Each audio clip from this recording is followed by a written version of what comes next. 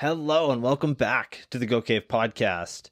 Before we get into today and what we've got planned with our guest, I figure I would first of all just give a couple shout outs to some people that have been really nice this past week. So earlier this week, I received a care package from Dead Leisure. These guys are based out of Australia and they are making really nice, high quality clothing. And I'm wearing actually one of their shirts right now and I love it. It's great. They sent me some sunglasses and a couple other things. But yeah, anyways, these guys, they're always out there doing something within the BMX community. They sponsor quite a few different riders and filmers. And they've been super active with just the podcast and whatnot. They're always sending in questions. And, I talk to the owner pretty frequently, which is rad. And yeah, dude, definitely go and check out Dead Leisure and try and support what they're doing. I also want to give a shout out to Corey Champagne at Eat BMX. He sent me a care package this week with 3 or 4 shirts and some stickers. And there's actually quite a few stickers. So I'm going to be sending out some soon. If you guys just DM me and ask for stickers, I'll put a couple of the Eat BMX ones in there as well. Yeah, definitely go and check out Corey and what he's doing with Eat. Those guys are rad, man. And Corey is a fucking shredder, I gotta say, dude. Some of his clips are pretty wicked, man. And last but not least, a huge shout out to your favorite uncle on Instagram. He sent me a shirt this week from his crew, and it's a nice long sleeve. I love it, man. Those guys are rad. And what I love about your favorite uncle is he has been a fan of the show since day one, a listener for so long. And not only that, but he's also always supporting what I'm doing, always in the live streams, always listening each week. And yeah, go and give him a follow. There's quite a few good clips of him out there. And the dude's hilarious as well. I'm going to put everybody's social links in the description today just because these guys are awesome. They've all, really been helping out the last little while. And yeah, man, it's pretty rad. Thank you. And once again, just a reminder, we do have merch in the web store again. So head over to hvxgoat.com/shop and pick out a new t-shirt. We got 4 different designs. And dude, I'm really excited about all of them. I worked pretty hard with my dad on some of the designs, and getting to actually, work with him on this was really fun. Perfect. And with all of that out of the way, today's guest is a mid-school legend that is responsible for some of the most technical front brake and front wheel moves that have ever been done, including the 360 to hang 5 180 out over the spine at the 2003 Roots Jam. This Midwest beast of a rider is a perfect example of what it means to be an all-around rider. No matter what you put in front of him, he will blow your mind. He has had the opportunity to ride for some of the biggest brands in BMX like DK, Standard, and Etnies. Brian Vowell is one of the most underrated riders in the BMX world and was well ahead of his time as a pro rider. Brian, it's an honor to be speaking with you. How are you, man? Doing good, man. We got a nice warm Illinois winter Saturday morning. So thank you very much for inviting me to do the show, man. I'm really psyched. Absolutely, dude. This is going to be really fun. So first of all, I'll tell you about how I first heard about you, essentially. So years ago, when I first started riding, I do remember seeing that clip of you at Roots Jam and just being absolutely blown away. And then when I started doing the show, I really started to learn a little bit about, more of the mid-school scene and whatnot. And I've kind of really taken a big interest in that. And yeah, dude, watching any of your clips from these contests and whatnot from, 2002, 2005, dude, incredible. Like, all of your runs were so great, I've really taken a liking to people that were so technical on front brakes. Yourself, Dave Frymouth, Dave Asato, all those dudes, man. Like, everybody was just so unreal. Tobias Wickey's another good one. Yeah. Yeah, absolutely. So basically, when we start the show here, what we do is we go all the way back to when you first started riding. So I believe you grew up in Arizona, did you not? Yes, I did in Phoenix. Nice. So yeah, tell us about BMX in Phoenix and how you got started.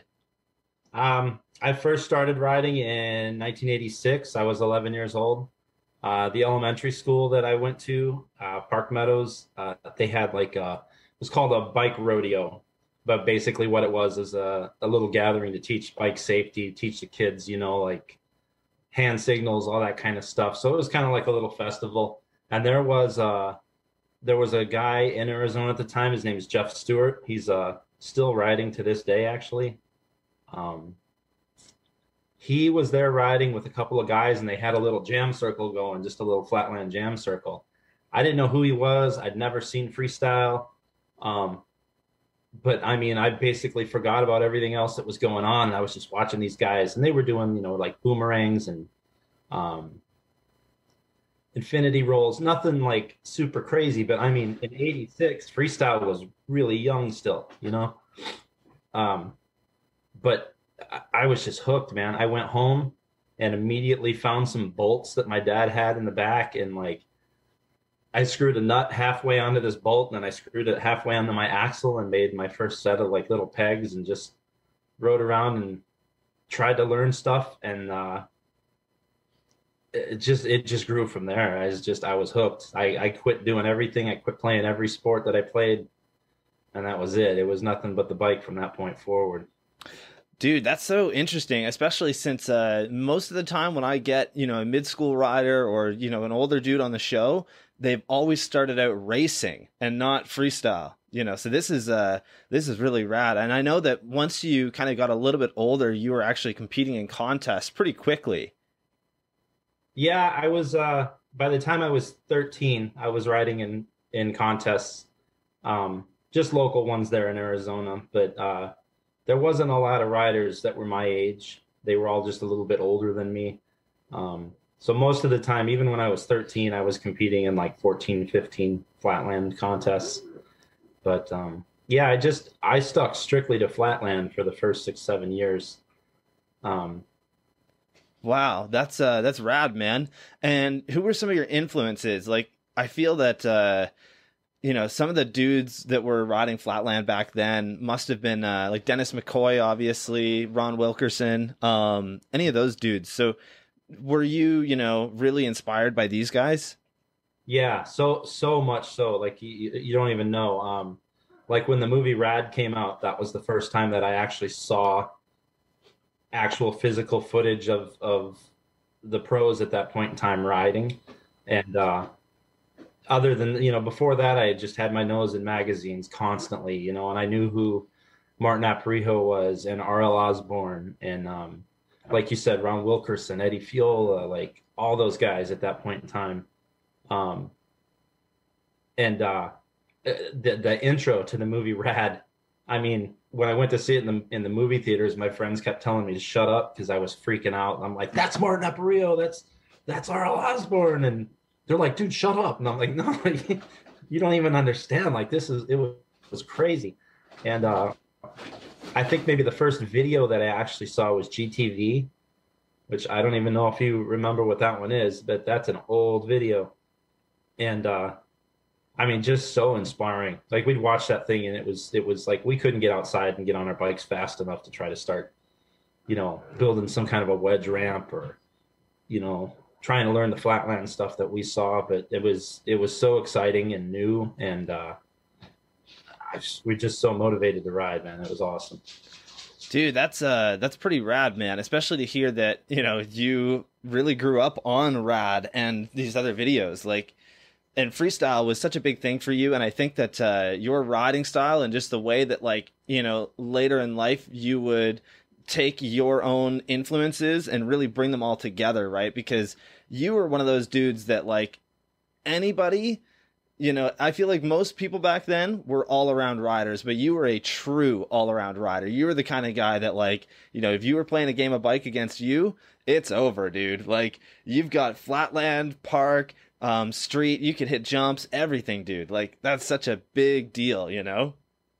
Yeah, it was. I've always liked all that. The only thing that I've really never gotten into at all is vert, and that's just because that was so scary. But yeah, I rode just flatland for a long time, and then I started riding with all the guys in high school that raced.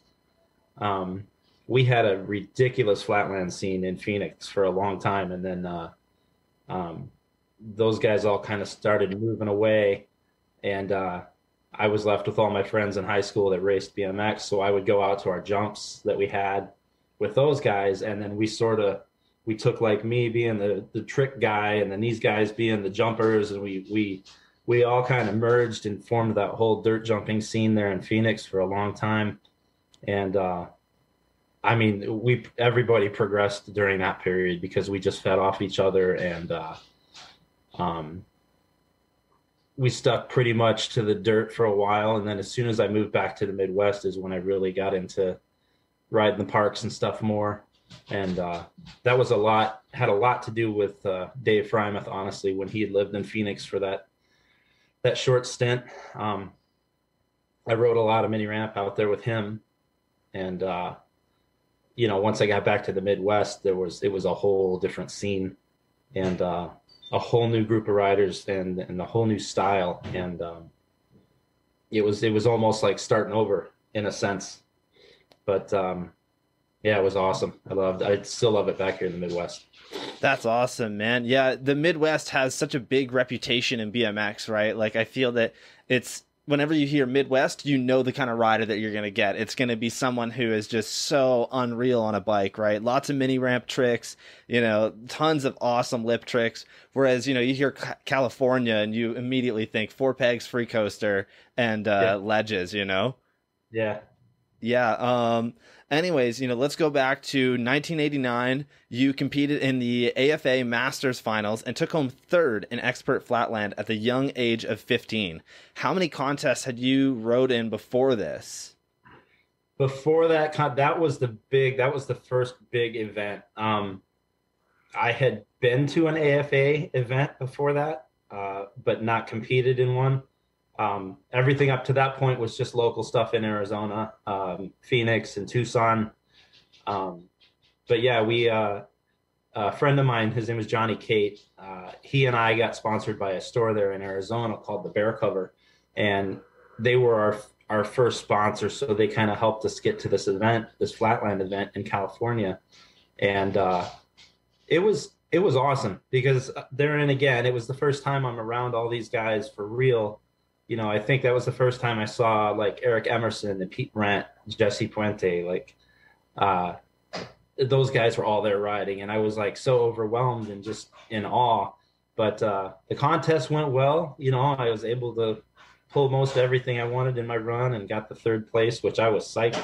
I had no, I didn't think at all that I was going to be in the top five, but yeah, it was fun. It was really fun. Dude, yeah, that's wild to think about. And from what I had kind of heard, that contest was kind of a letdown in the way that BMX was really starting to die at this point. And I feel that personally, you must have just been stoked to be riding in such a big contest. Like, I think from what I read online, they were saying that there was only about 50 people that actually competed. But dude, that's still 50 people that are getting out there to ride. Yeah. Um, I couldn't honestly tell you the turnout or not. I know that in practice, the parking lot or whatnot that the event was at was fairly full, and I don't remember exactly how many people compete. You said there was only about 50 or so. Yeah, apparently that's what I read online. Yeah, could be, but yeah, BMX it's always had its ups and downs. It's died out and then come back strong, and it goes in short stints. I think now of course it's back pretty strong, but it's everything now with the street and the guys riding no brakes, and it's a whole different style now. It's almost a whole different sport. But yeah, no, I remember Dennis McCoy was there. That was the first time I'd seen Dennis McCoy ride, and I was like I was on cloud nine. So it was a fun event. Definitely, man. That seems rad. It's one of those things to see Dennis ride live. Oh my God, man. Like even to this day, that guy is unreal. It was only a few years ago that he did a 900 at X Games, like in his run, just so crazy. Um, you were talking earlier about being a well-rounded rider. Those were definitely my favorite guys. Obviously, Dennis. I mean, everybody our age, Dennis was their hero when he was a kid. He was like he did the most amazing flatland stuff. He hung with everybody on vert. He did it all. And like guys like him and Rick Moliterno and all these other guys that competed in every category that was at the contest, and they were a lot of times they ranked high in everything. They didn't have like a weak area. They just but those kind of riders were the biggest influences for me. Definitely. And then, a few years goes by and we actually start to see some different coverage of you.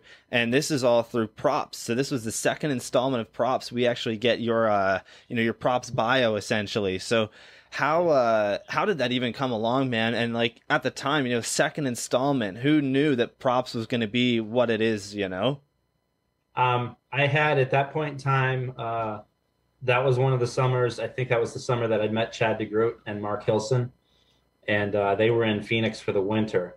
And obviously, those guys being in with Baco, with Chris Rye, and everything, they knew what was going on with props and all that. I had obviously heard about it. I'd seen the first issue, and they had asked if I wanted to do the interview in the second issue, and I'm like, me, really, honestly, so. But it was a lot of fun. Obviously, anyone that saw it and anyone that knows Chad, they know that he likes to goof off and be funny and stuff. So we had a fun time filming it, and I don't know, it was cool. Definitely. So I actually had a hard time trying to find this, and I sent you a message about it, and you literally just sent it to me instantly. So I was like, wow, dude, this guy knows his shit, He knows where to find this stuff. Yeah, so I've just got it playing on the computer behind me here. Yeah, so what were kind of the things that you guys were doing back then for this interview? Because this is the first time I'm actually seeing it. I mean, we filmed the Flatland. The Flatland stuff we filmed was actually in front of my house. And I think Chad just videoed all that stuff. A lot of the dirt jumping stuff, if I remember correctly, it was that point in the year where the dirt jumps were pretty much unmanageable in Phoenix. So we had to get a little bit of the dirt jumping footage, I think, from Els. And yeah, the whole interview that you see, we're just in my parents' porch. It was a pretty low budget interview. There wasn't much to it, but yeah, this kind of thing is really rad, though. I really enjoy this, like props got to such a huge scale, and just to see the beginning, right, where it's literally just a dude with a fisheye on a lens and just going back and forth is like one of the coolest things. Yeah, no, it was fun. And yeah, props went on to be really successful and became quite a huge company. And I was real happy that all worked out for him. So at this point, were you riding park at all, or were you still really into Flatland? This is kind of at the tail end of when I was getting out of Flatland. I could still do all of my stuff. I was dirt jumping at that point. I think I had already by this point in time, I'd already done a 3-whip. Wow. And, learned truck drivers and all that kind of stuff. So, but I still was able to do my Flatland stuff at that point. So we decided to go ahead and put a lot of it in there. Yeah, it looks awesome, dude. Were you one of the guys that like would have two different bikes, essentially, one set up for Flatland, or was it just one bike for everything? No, I just had one bike that I did everything with. All the racers would always make fun of me because my bikes weighed so much, because I had all the stuff and all the pegs, and like in that footage right there, I'm actually riding an S&M heavy as fuck. That's awesome. That I had gotten after I broke the head tube off of my dirt bike that I had, S&M dirt bike, and I got that heavy as fuck because it was close to a standard frame, I thought, at that point. So, and I did still ride Flatland a lot at that point, so it was kind of a good mix. Hell yeah. That's awesome, dude. DK's Damn Kids. So back in 1998, you would be on DK and be in their new video. So when did you first get hooked up with them, and how did they really decide that they were going to throw you a little video part in there? That happened mostly through Dave Frymouth as well. A lot of my BMX experiences kind of filtered through Dave. He was on DK at that point in time, and he and I had talked about maybe trying to get me a frame, and he kind of put it together for me. They sent me a General Lee to ride that I put together the morning of a dirt jumping contest that I was at in Ohio. It was one of the King of Dirt series that they had, and yeah, I think I was kind of like on the flow team, more so than an actual rider. But at that point in time, I was psyched to just get any kind of recognition, and anybody that wanted to hook me up with anything, I was excited about it, So, um, yeah, and then Dave had enough footage of me. He just said he was going to go ahead and throw a part together for me. So I was super psyched. That's awesome, dude. Yeah, it's wild to see this footage because we're actually seeing some of these lip tricks that would become just so revolutionary, in just a few years. There was a clip of you doing a hang five like across the top of a deck and then into the quarter pipe, and just to see, kind of where it all started for you is wild.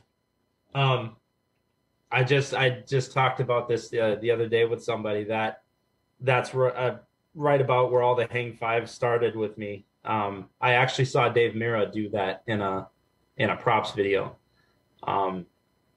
He did a nose wheelie across something and then he hang fived out of it, and I was just like, I want to try that, And once I got it, I had ridden flatland for so many years, it kind of came naturally to do that kind of stuff. So obviously then after I got that trick, I kind of made it my own and just ran wild with it, So we just saw a clip of you doing I think it was bar to X up over a dirt jump. What was that at? It looks like a contest. It's like an indoor set of dirt jumps. Yeah, that was the contest the morning I got that DK. Oh wow. It was in Columbus, Ohio. It was one of the DK dirt circuits. Yeah. Dude, that's really rad. I know that there's some footage that I was looking for of Matt Beringer where he tries a front flip 360 like way back in the day, and it's from a dirt jump contest, and I was like, I don't know if that's the same one, but that would have been rad. I don't think it was that one. I know what footage you're talking about. I remember that happening, but I cannot remember what contest that was. I want to say it was outside somewhere, but I could be wrong. Yeah, I think it was oh man, something the sun video. I forget what it's called, but Children of the Sun. That's the one. Yeah, okay. Apparently it's not in the DVD. It's in the VHS, which is really weird. Like I don't know how they made it, but that's what he was saying when he was on the show.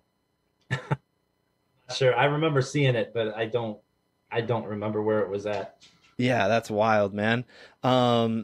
Anyways, we then see you kind of in 2001 with MidWhere, which this video just seemed really cool because it's all about the Midwest scene, right? It's a big video with tons and tons of riders, including Mike Judge, who only lives about an hour from here now. I don't know if you would know Mike at all. He competed in some of those contests. Yeah, I've met Mike. Yeah, he actually used to ride, or still does ride at the park that I used to work at, which is really interesting, just to kind of see the history with riding and just how small the world really is. Yeah. Now, MidWhere was a great video. Garrett Rapp did that. Much like yourself, he worked at the Pit Skate Park in Rockford, Illinois forever. He was the guy there. That skate park was owned by Mike Kaiser. It was a central point for all of the Midwest riders at that point in time. It was super popular. It was a fun park. Attitude there was great. The energy there was great. Lot of progression was made in that park. A lot of new tricks learned. But yeah, Garrett spent a lot of time filming for that video, and I thought he did a great job putting it together, man. He got everybody's best stuff in there. He really took his time with the filming. I remember they debuted the video at the pit, and the turnout for the amount of people that showed up to watch it. It was unreal. So it was just an awesome video. Definitely, man. And just seeing the way that videos were back then, and like how much it took to really produce and make a video. Dude, it's so easy now. Like people can just film something on their phone and edit it right there on their phone and post it on Instagram for everybody to see, right? And I think that's what makes like video premieres and stuff just so special, because you don't get any of that. Like you actually have to go and see it in person, and you've got all of your friends around you, everybody's really excited just to see, everybody's clips. Whereas like Instagram and all this stuff, this is conversation I've had with many people, but you just don't get the same thing essentially.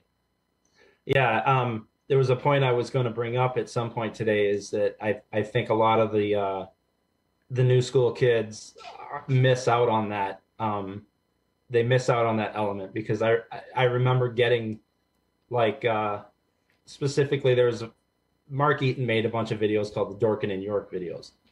I think we got Dorkin in York 4 or something like that. And you had to wait. I mean, you had to wait a year, 6 months or something like that before videos came out. And then when you saw them, there was so much anticipation and buildup and waiting for it. And it just made watching those videos for the first time that much better. And they were so motivational and they just, it's like I said, again, you can't get outside and get on your bike fast enough after you watch them. And then today, these guys, it's like every single day, every day they pump out a new banger. It's on the internet, and it's almost getting to where I'm not going to say that you get to where you're numb to it, but it definitely takes away from it a little bit, I think. But it's just a different time, like the younger kids probably just see that stuff on a daily basis and get stoked and want to go ride, but definitely, man. There's some locals that live around me here in Toronto area. And dude, these kids are like 16, 17 years old. And, when they're just constantly on Instagram and they flip through and they just see some of their biggest influences pumping out bangers every single day, they just become to the point on where they think that that's what BMX is that every day you go out and you get the craziest clip and you just post it up, So it's got its negatives and its positives, right? We've never seen BMX progress so fast these past few years, at least in my mind, There's dudes all over the world that are just so good. I feel that there's a lack of sponsors at this point for how many unreal riders there are, right? Like it's got to be so hard to get picked up by a company nowadays just because you're not only competing against like, a lot of these people, but you also have to have some of the marketing skills that these other people have built up just from doing Instagram and whatnot. Yeah. Yeah, no, I agree. It's a whole different world in BMX right now. And it's not a bad thing. It's just the natural progression of things. Like the skill level, I think, is just, like you said, through the roof. So many unreal tricks. Like you watch like Dennis Anderson or Pat Casey or Daniel Sandoval. Like these guys are just doing like ridiculous stuff and just pulling it so clean and making it look so easy. And it's like when I was younger, like when tail whip airs first came out, Joe Johnson did the first tail whip air. You couldn't touch it. It was the untouchable trick, and then like somebody else learned it. And it's like, oh my God, the guy learned tail whips, And then now these kids start, it's like the first thing they learn. It's not even a hard trick anymore, And, dude, I have struggled with tail whips for years. Yeah. Sorry to interrupt there. I was going to say, I have struggled with tail whips for years. Like it's so difficult, I always, I can pull them. I'm just not very consistent with them. That's for sure. That's just one of those tricks. Yeah, there you go. Once you get it, then you got it, Yeah, I was going to say, did you watch Dennis's recent video that he dropped in the last 6 months? I didn't see the full edit, but I saw a lot of clips of it. He's one of my favorite riders to watch, man. He does such ridiculous stuff. What I love about Dennis is that you can see that he's so heavily influenced by the mid-school scene, just seeing that like he loves all-around riding. He is one of the last true all-around riders, right? That can just ride everything. And, he's just taking it to a new level. It's wild, man. Just to see the shit that this dude is able to pump out is ridiculous. Like the biggest gap to peg grinds, on second stage rails, just, it's ridiculous. Yeah. No, he just did that contest at his house not too long ago, a couple of days ago, I think it was. But yeah, you watch. I'm not, generally speaking, I'm not really into street riding too much. That doesn't mean I don't like it. And I do see a lot of stuff now that's super impressive. Um, it just never appealed to me personally, riding it. Um, but this, like, you get guys like Dennis that they have such creative, like a creative process for like the stuff they come up with. It's not just watching him do a feeble grind to hard 180, on a ledge. It's like all groundbreaking stuff, and it's pretty spectacular to me that these guys can see that, just in riding around in the stuff they come up with is just insane. Yeah, man, Dennis is he's unreal. He takes street riding to a new level. Him and Garrett and just all of these dudes have been on top of the game for so long, and it's hard not to want to ride street after you watch their stuff, right? Like, I don't know, whenever I watch any of their videos, I just get super pumped and I'm like, yeah, man, I'm going to go out and I'm going to do something big. And then I get to something, I'm like, oh, no, thanks. I'm going to go fuck around on the flat ledge. Like, oh, Yeah, man. they definitely make it look easy these days. Oh, yeah, it's ridiculous, man. Yeah, there's too many dudes that are just so stylish and so talented that man, they just make it look so easy. there is. It's like you said on Instagram. I see all these kids all the time. I had no idea who they are, where they're from, nothing, and they're just doing the biggest shit. Like, and there's like two or three kids with them, and they're like, yeah. I'd have lost my mind if I just watched that, like. Yeah, that's the thing, man. I think all those other kids are also looking at the same thing. So they just see their buddy like, oh, yeah, that was cool, man. Good job. Meanwhile, like, dude, if they did that at a contest 10 years ago, the whole crowd would have been like, what the fuck? Exactly. Yeah. Oh, man. So, we end up seeing you as a guest on Road Fools 8. And, dude, Road Fools 8, from what I know, was an awesome video. It's been a little while since I've seen it. And what was interesting is that at the time you were still kind of working a daily job as well. Stu had actually sent in a question, so we'll throw that in a second here. But yeah, how did you get invited to do Road Fools? Same deal. Chris Ryan Marco had contacted me and asked me if I wanted to go, and I have to give my wife credit on this one. I've always been kind of anxious about taking time off of work to go ride on, a couple of road trips that I went on throughout my riding career. And she pushed me a lot, called me a lot of bad names, so that I would not be a puss and take the time off work and go on these trips. So Road Fools 8 was one of them, and I'm super grateful for the fact that she did that. It was such a fun trip. It was like, it just changed the game for me, like to actually be asked to go on a trip like that with that crew of riders. And it was one of the most energetic experiences of my life. It was just so great. Dude, that's awesome. Yeah, when it comes to Road Fools, it's such a great experience to be one of those guys on there. We've talked to so many of those dudes that have been on the bus. They've gone for the 2 weeks or whatever it would have been.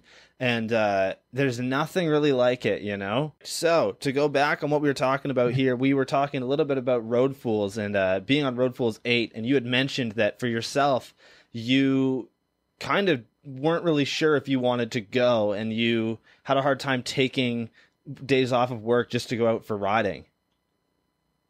No, for sure I wanted to go. Right.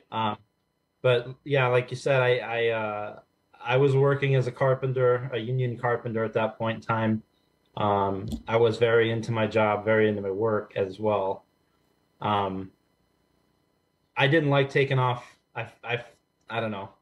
I felt bad when I would have to take off time of work to go ride my bike. And like I was saying before, my wife really pushed me to go on that trip. She pushed me to go on every trip that I went on. And I was very glad that she did. It was just an amazing time. So many amazing people went on that trip. Definitely. And Stu kind of had a good question here that we'll go off of. So this one's sent in by Stu Johnson. By all accounts, you should have been living the pro lifestyle. Was it a conscious decision to not go down that road as a career path? Even as an invited rider for Road Fools 8, you still worked your day job during some of the filming days. You were pretty focused on having a family as well. Did you just have the common sense to choose something more stable than bike riding, or was it that you just weren't interested in really doing riding for a living? That's a funny question. No, it wasn't. It wasn't from a lack of experience at all. I spent a couple of summers in Appleton with the Baco guys. Spent a summer in Elk Grove Village with Chris and Props and stuff like that. So I did understand what it was like. Living that lifestyle, just kind of traveling around and stuff. It was kind of just how I spent my summers at that point when I was going to college. And I got married relatively early. I was 23 when we got married. And I was focused on our life, and having my home and working on, coming up with what we wanted to do for a family and stuff like that. But my job has always been my priority over riding, as far as, supporting us and that being my lifestyle. So I guess it was a conscious decision to just not want to go that route. I got my feet planted here in the Midwest pretty early, and I did as much as I could. I rode as much as I could.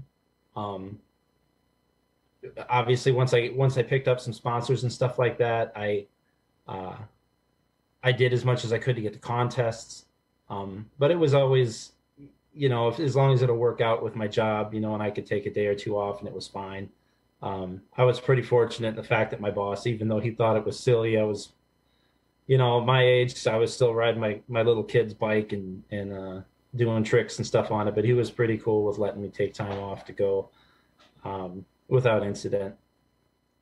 It's interesting how that works, right? Because a lot of these people that just don't really understand BMX or skateboarding or, any action sports, I feel that they're always really into like football or hockey or like something like that, right? And they completely understand that. If you were like a professional hockey player, they'd be like, oh man, you go do that. But when it comes to BMX, it's a little interesting, eh? Yeah, it is. It's with it not being like one of these mainstream sports. You're right. You run into that constantly where people are constantly asking me about football and hockey and all this kind of stuff. And I'm like, I'm not into any of that stuff. I'm really not. The only thing I pay any attention to at this point in time is baseball. And that's only because my son is a big baseball star and he's trying to work on getting into college and stuff for that right now. But if it wasn't for him, I probably wouldn't follow sports at all. They just, like I said, when I started riding, and that was really all I was interested in. That stuff just all went out the window for me. But yeah, it's funny how the guys people that aren't into BMX, they really don't understand it. You know what I mean? Yeah. It's like these big football guys, and you can't explain it to them. They've got their views on it, and everyone thinks it's silly that we're riding these bikes and doing these tricks on these bikes, and I mean, you could get into some heated conversations with them about it, and you could talk shit about their hobbies or what they like, but they don't want to hear that. So, but yeah, I've dealt with my fair share of listening to that kind of shit, Yeah, I don't doubt it, man. Anyways, Stu also included this question here. So he said that he kind of remembers you turning down a very large sum of money to ride for Scum Clothing. What's up with that? So when Stu came to me to ride for Scum Clothing, he gave me a pretty handsome offer. I mean, there was a lot of zeros in the offer that he gave me. As a matter of fact, it started with a zero, the number that he offered me. That's funny that he wrote that in. That's funny. Yeah, I figured I had to include it. No, I rode for Scum. I rode for free shirts, man. Just like everyone else. I love it. Awesome. Oh, Stu, he's too rad, man. He is too rad. He really is. Yeah. Guy. Anyways, getting back on track here. We'll get to the rest of his questions at the end.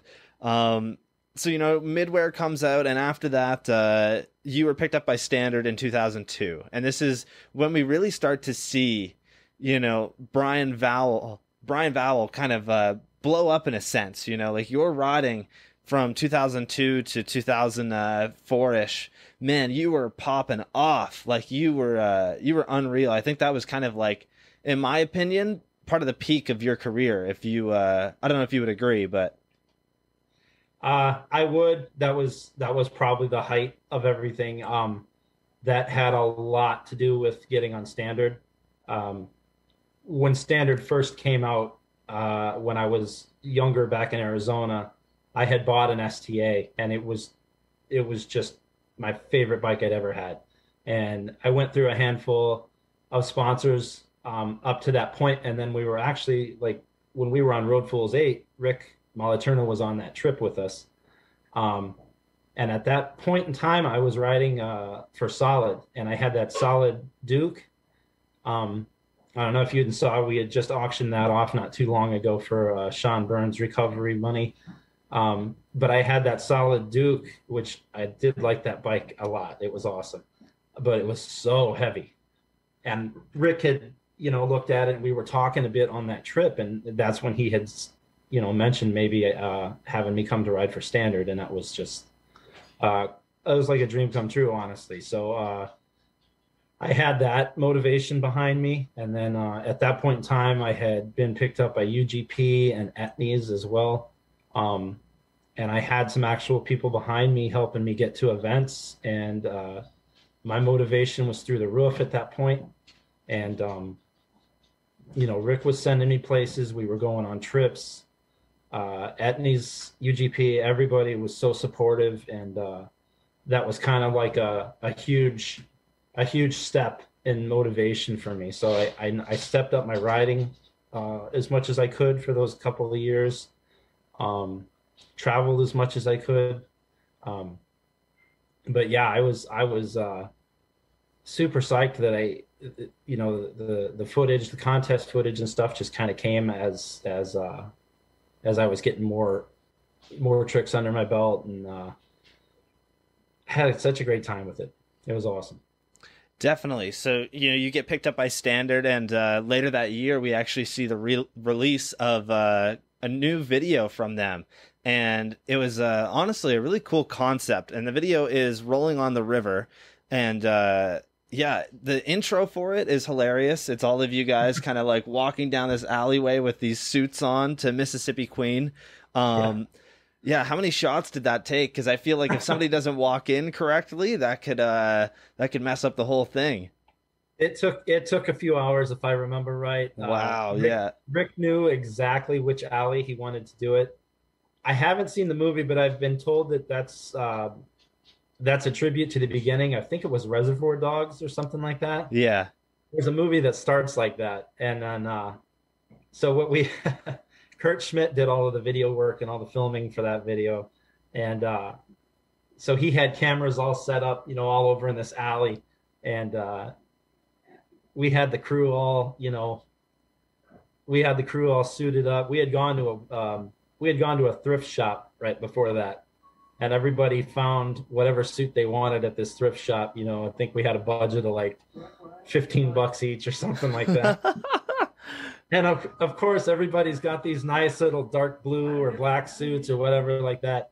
So I'm this gargantuan 6'5" guy. I can't find anything in these stores that fits me like that. So I end up getting this salmon coat, and, white pants. I couldn't find anything that fit me. So I was the black sheep on that one. Everybody else had a whole different look to them except for me. Oh man, that's awesome. I'm just going to pull up the footage here, and we'll watch it while we talk a minute here. Right. Yeah, dude, it's a hilarious little intro for a video, I loved it. I died the first time it came out. Oh my God, I died laughing. I loved it. So good. So anyways, just for people who maybe don't know about this trip and how this video kind of worked, it essentially was you guys just traveling from Minnesota to, Louisiana, and you guys followed the Mississippi River the whole way there. It's kind of an interesting concept.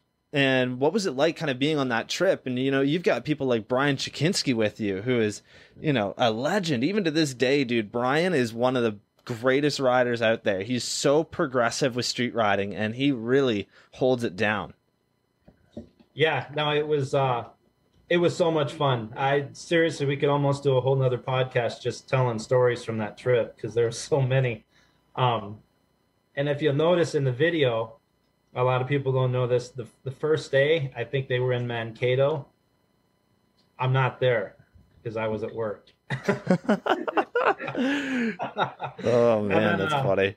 I joined up with them in Davenport. I think that was the second place that they stopped, and then I went with them on the trip from that point forward.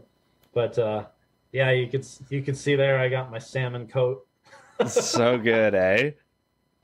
No, that was just a fun trip. It literally was just film anything and everything. It was almost kind of like a road fools video sort of. But we did a lot of stopping off. You know, we'd stop off and get fireworks. We stopped at Graceland. We stopped. Rick made it interesting in that we had a whole bunch of other places that we stopped that weren't riding related, you know, but we still filmed everything. And the video turned out awesome. I thought it was great, you know.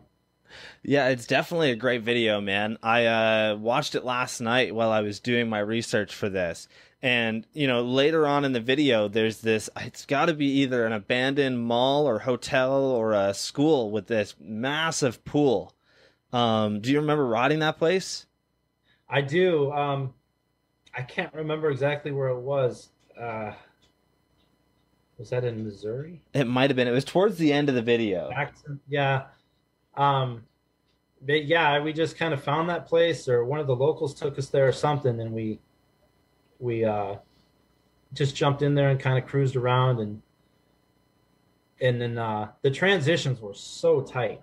I mean, Definitely. It was really tough to get up even near the coping to do anything, but we played around in there for a little while, and obviously we got like guys like Kevin Porter, Brian Kaczynski, Rat Boy, all those guys in there. Everybody kind of did their own thing, you know, just made the best out of it, but it was fun. Definitely. Were you much of a pool rider back in the day, or not really? No, not really at all. I did what I could to try to hang with those guys, you know, in there, but I didn't have that style. I was always more of a, you know, just like a straight quarter pipe type guy. Yeah, definitely, dude. When it comes to pool riding, it can get so difficult. You know, I got to ride my first pool in December in the middle of winter. It was an indoor pool. And, dude, it's way different than anything you've ever rode. For anybody who's never rode one, it takes a lot of experience riding ramps to really understand how different these pools are. It's so foreign, you know. At least the one that I was riding, you couldn't, like, you literally can't just roll up it. You have to manual into the transition and then go up the wall. And that's almost impossible to tell from videos, like people watching footage of that have never been to whatever specific pool or whatnot it is. You don't know what those transitions are like. Most of the time they were real tight at the bottom, and then it was just a lot of vert, and that makes things so much more difficult to do, but you can't see that in the videos, you know. But yeah, they're scary. I was always real scared of riding in pools. Definitely, man. I can totally agree with you on there. Yeah, do you still keep up with like Brian Chikinski or any of the standard guys? Yeah, for sure. I've been talking to Rick a lot lately, to be honest with you. Just over text message, just kind of keeping in touch. We're trying to get back together and ride a little bit. I'm hoping now with the break in the weather, I'm going to be able to get out and ride a bit more. You know, winters here in the Midwest aren't so great, and I don't like driving 2 hours every time I want to go ride somewhere. So I've been kind of chilling most of this winter. But Kaczynski actually lives here in Chicago, pretty close to me. I don't get to see or hang out with him really at all, but we keep in touch through text message and stuff here and there. I'm hoping this summer also to get out and kind of ride with him. Kevin Porter, I think he's out in California now. Same thing. We keep in touch over the internet here and there. But Definitely. yeah, those are core friends, from riding that I have. I don't plan on ever losing touch completely with those guys, but everybody, has their lives now, and everybody's got their. It's we're not all teenagers or early 20s anymore. We can just pick up and go whenever we want to go anymore. But I definitely do my best to keep in touch with all those guys. Absolutely. We had Brian Chikinski on way back, almost 40 episodes ago, I want to say. And man, he is seriously the nicest guy. Like, just getting to speak with him was a pretty big deal for me. And it's funny that, like, he's one of those guests that I've had that he actually keeps in touch with me. Like, he'll just send me a message once in a while and we'll chat quickly. He's honestly a really, really cool guy. It's really rad to see that he's kind of on GT now. I feel like GT is pretty much a perfect spot for him personally. Yeah, Brian's super nice. He always has been. He's one of those guys. He'll never change. He'll stay who he is forever, And yeah, I'm super psyched with him in the GT. He's got his own. Pretty sure he's got his own bike, right? Yes, he does. Yeah, the Globetrotter. Yeah, very well deserved in my eyes. He paved the way for a lot of current day riding, in my opinion. Definitely. Yeah, and he's always been such we had those big Area 51 bagel contests and stuff. Brian was really young, and I remember just seeing a video. I was watching one of them the other day, and he did I think it must have been one of his first foofanuos, like on a back rail on a quarter pipe, and everybody going insane. And I just thought, wow, he has come so far since that, because he could do that kind of stuff with his eyes closed still to this day. So, but yeah, no, he's great. Definitely. And then another mid-school friend of yours would be Jamie Spritzer. And dude, that guy had probably the coolest backyard ramp in like the mid-school era of BMX, Yeah, he had built we had a 6-foot spine at his house that we built. It was 24 feet wide, I think. It was just a 6-foot coping to coping spine. And then he had a sub box on one side and just a straight 6-foot quarter on the other side. And then the Red Bull backyard build off had their second event there at his house. And I'm not sure if you remember those events or not, but what they did is they brought in 3 teams of builders and just piles and piles of lumber. And within a week's time, they transferred the ramp into that mecca of a ramp that it became.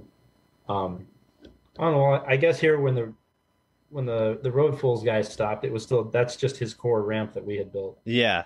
But yeah, he still rides like that now. He'll not ride his bike for 6 months, and he just gets back on it and rides like that. Like that's wild, dude. Like time has not passed. I'm very jealous of him in that aspect. He's really good. Yeah, his ramp, even just here, right, like the early days of this ramp, it looks incredible, man. And his riding is just, it's so unique in the same kind of style of yours, right, where a lot of front brake moves, very heavy technical tricks, and on big items too. Like, it's always gnarly, right? There was some hitching post stuff there a second ago. Yeah, it's the hitching post, I think, is a dying breed, unfortunately, but that is one of the coolest things in the mid-school era of riding, in my opinion. Yeah, it was, and honestly, that was one of his favorite things to ride. He pretty much owns those things wherever we would go. But in the height of my riding days, we pretty much didn't go ride without each other. Like if we'd made plans every week, we'll go ride this day and this day, and we'd either go to Scrap or the Pit or somewhere farther, but we rode together a lot. And we fed off each other a lot. You mentioned something earlier about playing a game of bike with me. Yeah. We played that game constantly. That's awesome. And I mean, like every session we would probably end end the session with the game of bike. Um, Jamie didn't beat me too often because I had all of these goofy, dumb tricks that didn't mean shit, but you know, Their game of bike tricks. That's the point, though. It's yeah, like it's it's stuff exactly it. that, yeah, You do something you know he's not going to be able to do. But like, if he would have just pulled some of the, he'd go for like these ridiculous hard tricks. Like if he'd ever, you know, every time he hit something like that, I'd just be like, I'm taking a letter. I'm not even trying that. You're out of your mind, you know. And but it was good to have somebody to ride with a lot like that to feed off of and bounce ideas off of and push each other. And he's like I said, he still rides like that now. Everything he's doing in there, he still does. wow, man. Yeah, I was gonna say, the clips here in Road Fools 15. This is one of my favorite Road Fools videos, and I know people are always a little different about that, right? They kind of like the earlier Road Fools stuff, but dude, 15 was one of the ones where at least a lot of the riders in it are people that I've looked up to over the years. We had Aaron Ross, Chase Hawk, Morgan Wade, Seth Kimbrough, a bunch of people on here that are just so unreal, right? Yeah, I just saw Josh Harrington too. Yep, he's on there. Josh Harrington. Yeah, those are iconic names for sure. Yeah, Everyone dude. Then Brandon Harris, I think his name is. That kid is unreal. He's from the Midwest, yeah. is he not? Yes, he is, and he is unreal. You said it perfect. Yeah, just so good on a bike. Yeah, man, this is I love this video. I know that you're not in it, but were you busy that day? What was the deal, man? You know what? I don't remember what was going on when those guys stopped over at his house. I don't think I was there. I don't think I was there at all. I can't remember what I was doing, but it must have been pretty damn important for me to miss out on that. 30 minutes from my house, and I wasn't there. But Yeah, Mike Aiken was on this one. This is the one where Aiken actually, I think this is the one where Aiken pretty much missed the birth of his child to come on Road Fools.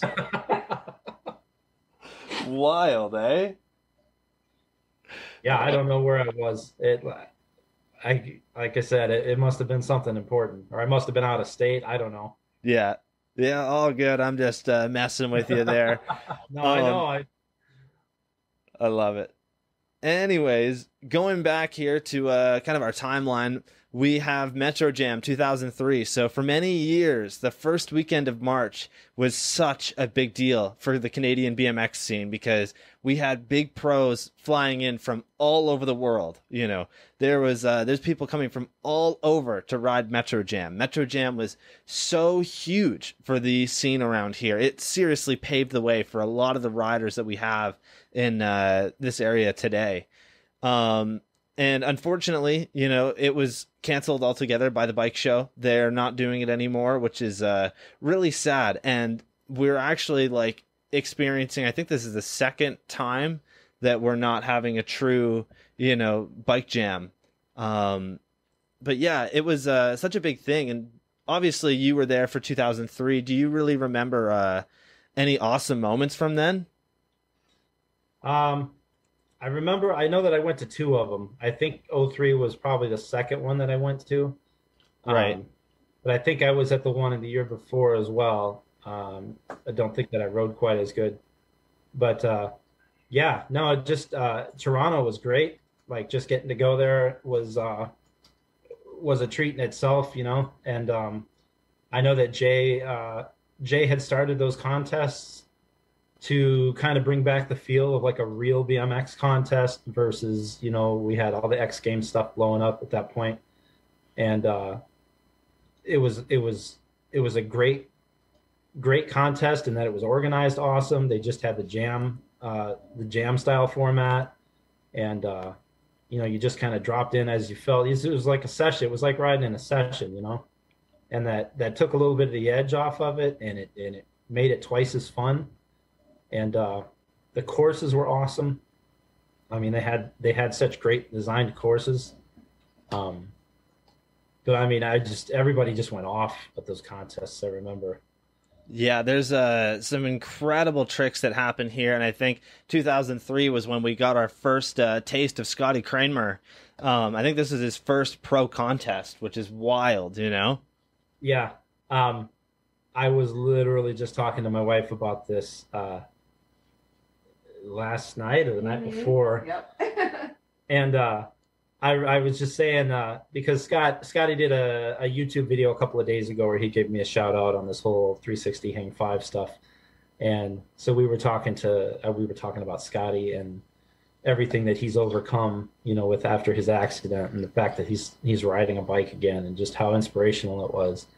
And she had asked me, she's like, well, didn't you not like that kid at first or something? And I was like, no. No, I said it was not. Yeah. It was nothing like that at all. I said we were just, we were all sitting on the decks in pro practice, and nobody had seen Scotty Kramer, and he just showed up, and we're like, who is this kid?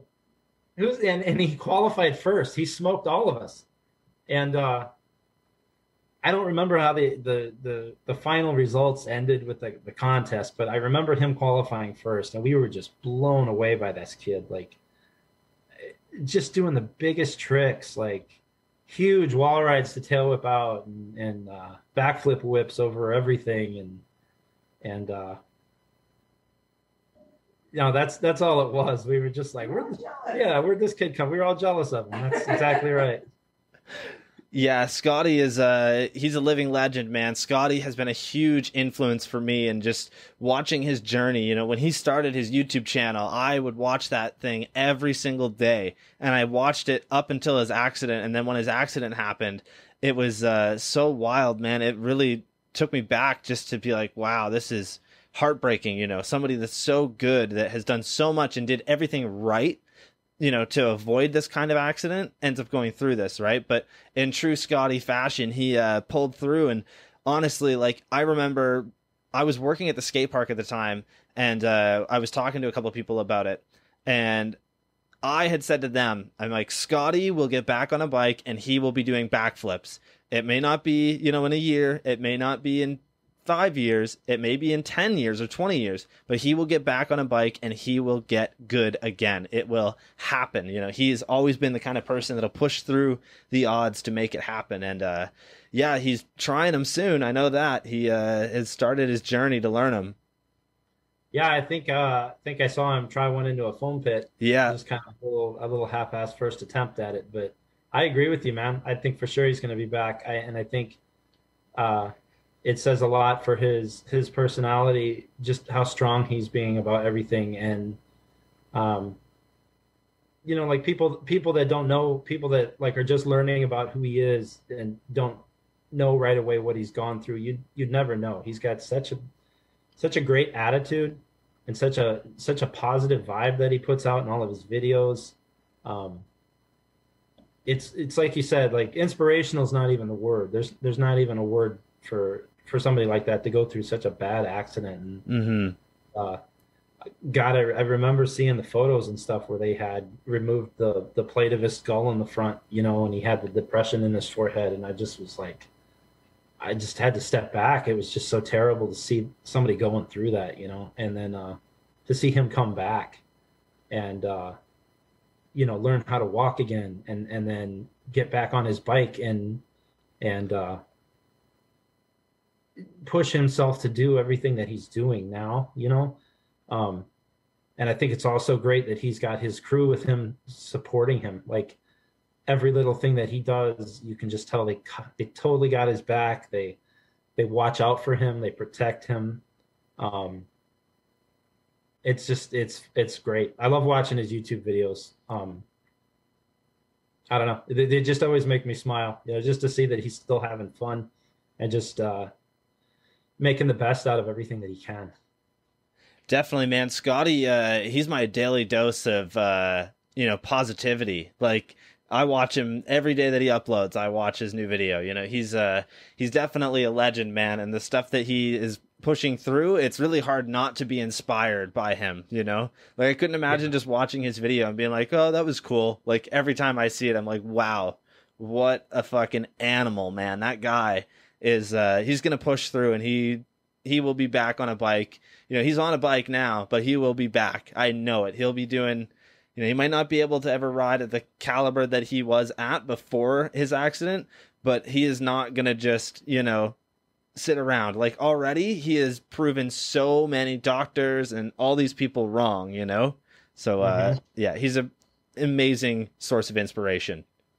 He's just one of these guys. Like he's got a very deep love for BMX, and it shows with just the fact that he's on his bike riding.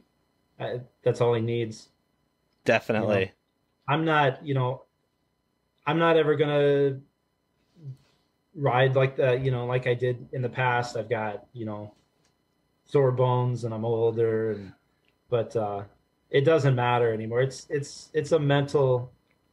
a huge mental obstacle to overcome when you've ridden like that in the past, and then you kind of got to accept, maybe it's time to slow down a little bit. But just being on my bike at all, is great. It doesn't even matter if you're just sitting on the deck, honestly, just bullshitting with everybody. It's just that whole positive vibe of BMX. It's awesome. Hell yeah, man. I completely agree with you.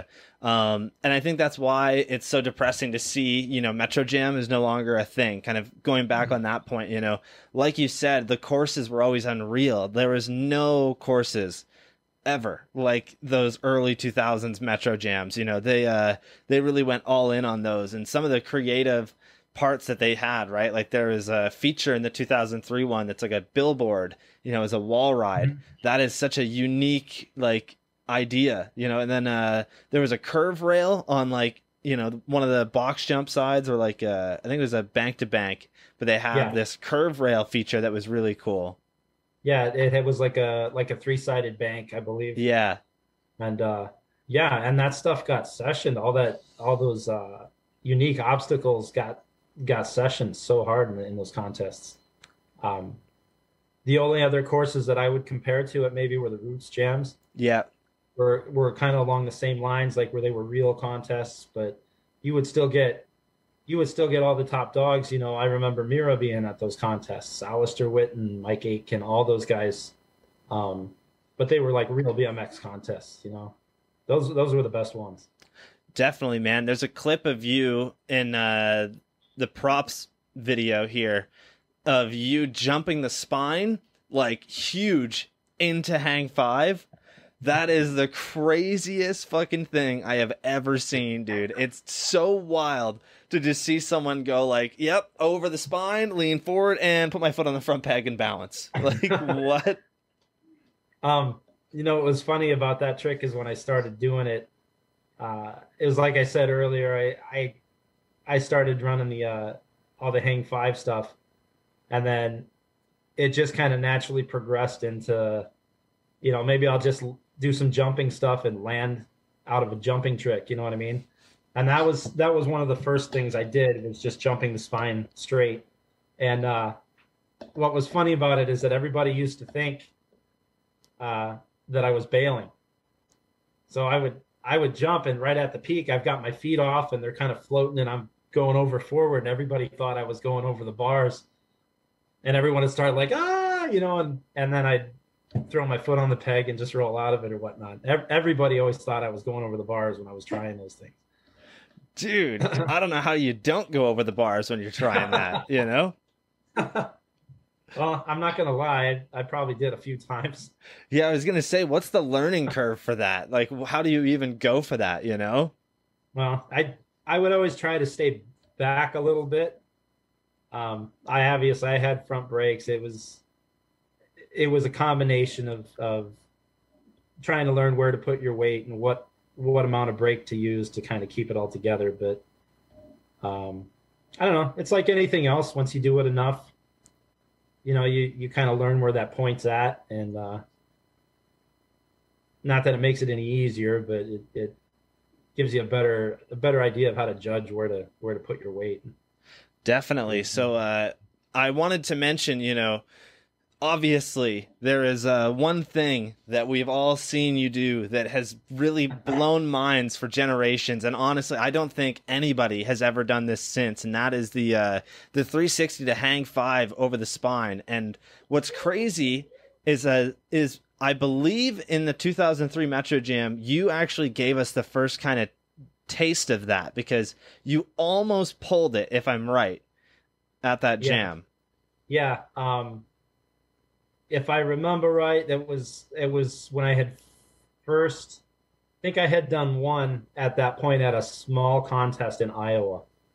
Um, it wasn't a real good one, but I had pulled it, and was definitely one of those tricks that I just put in hours and hours of work to try to get it figured out. And I wasn't sure at first if it was going to work out or not. And then I did happen to get close on a few of them, so I figured it was worth keeping it going, you know. And that one in Toronto, if I remember right, I think my time was over, but I had gotten close, and so I just took a couple more, like maybe 10 more rebel runs at it. And the one that I think Props put in the video was the closest I got, and I did a real nice hang five, and then I just missed my pedals on the little 180 part, but it was good enough for that day. The one that ended up in Roots, which is the video that keeps resurfacing and recirculating around, that was the first good, clean one that actually just worked how I had always wanted it to work, you know. And I couldn't believe that I did it in my run. It just, I mean, you can see I'm not much of a fist pumper, but man, I got excited about that one. Yeah, I was gonna say, you know, I feel that every rider has that one trick that they've worked so hard to get, you know, that they've spent years trying to do, and when they finally get it, right, you've just got that feeling of like, yes, I don't need to do this anymore. Like, yeah, exactly. yeah, It's on film. I can watch it now. I don't have to do it anymore. yeah, exactly. Yeah, no, that was one of the highlights for me, obviously. Yeah, I'm still to this day, when I think back at it, just you know, that feeling you get when you make that accomplishment, something you've been working on so long. Like, I mean, I went from the first couple of shots at that trick, I nosedived right into the flat metal strip on the backside of the spine and just exploded. Jesus, Like, yeah. I think I blew out 2 front wheels, just half the spokes gone, just trying to come down into that, you know. And then to have that work on that stage at the Roots Jam, I was already super excited, because anytime I went to a contest, if I even made finals, I was geeking out, because, you know, my career wasn't riding. I rode a couple of days a week, and to go be at a contest with guys that did ride all the time, and, you know, it's to some extent you feel a little out of your element, but just to be able to hang and even just qualify top 10, you know, as far as that I was concerned, when I got to that point, I won in my eyes, you know, for everything that I wanted to accomplish. And then to get out there on that stage and have something go right like that, you know, I think it was my last run. It was the last trick I was trying. I think I took one bitch run at the spine and just did a normal 3 over it, and went back across the course and hit that. And that was it. I rolled right off the course. That was my whole last run, man. I didn't do anything else before it. I didn't do anything else after it. So That's awesome. Yeah, from what I hear, that actually worked first try that day. But, you know, you had probably been at it. How long do you think you had been trying this trick for? Yeah, I don't know. It was probably a good 6, 7 months off and on. You know, I'd leave it alone for a bit, come back to it. It wasn't something that I felt like just trying all the time. You know, like, it had to be kind of a good session. Definitely. Yeah, there was a lot of hours put into that trick. A lot of hours put into that trick, and it's blowing my mind. Like, I am so humbled by the fact that this whole new challenge is going on that RBMX has put out, and people are offering money for somebody to recreate this trick that has been done, you know, 18 years ago or 19 years ago or whatever it was. It's like the ultimate honor, and like I said, I'm very humbled by it, and at the same time, super excited to see somebody do it. You know what I mean? Dude, it's going to be wild to see someone do it. It's one of those things that, it hasn't really been done for 18 years at this point. I don't think I've ever seen anybody replicate it. The one that you pulled, after you pulled it, did you try and make it like a, go-to trick at all, or something that you would do from time to time, or was that it? You just pulled it once and you're like, nope, never again. That was the last time. That makes sense.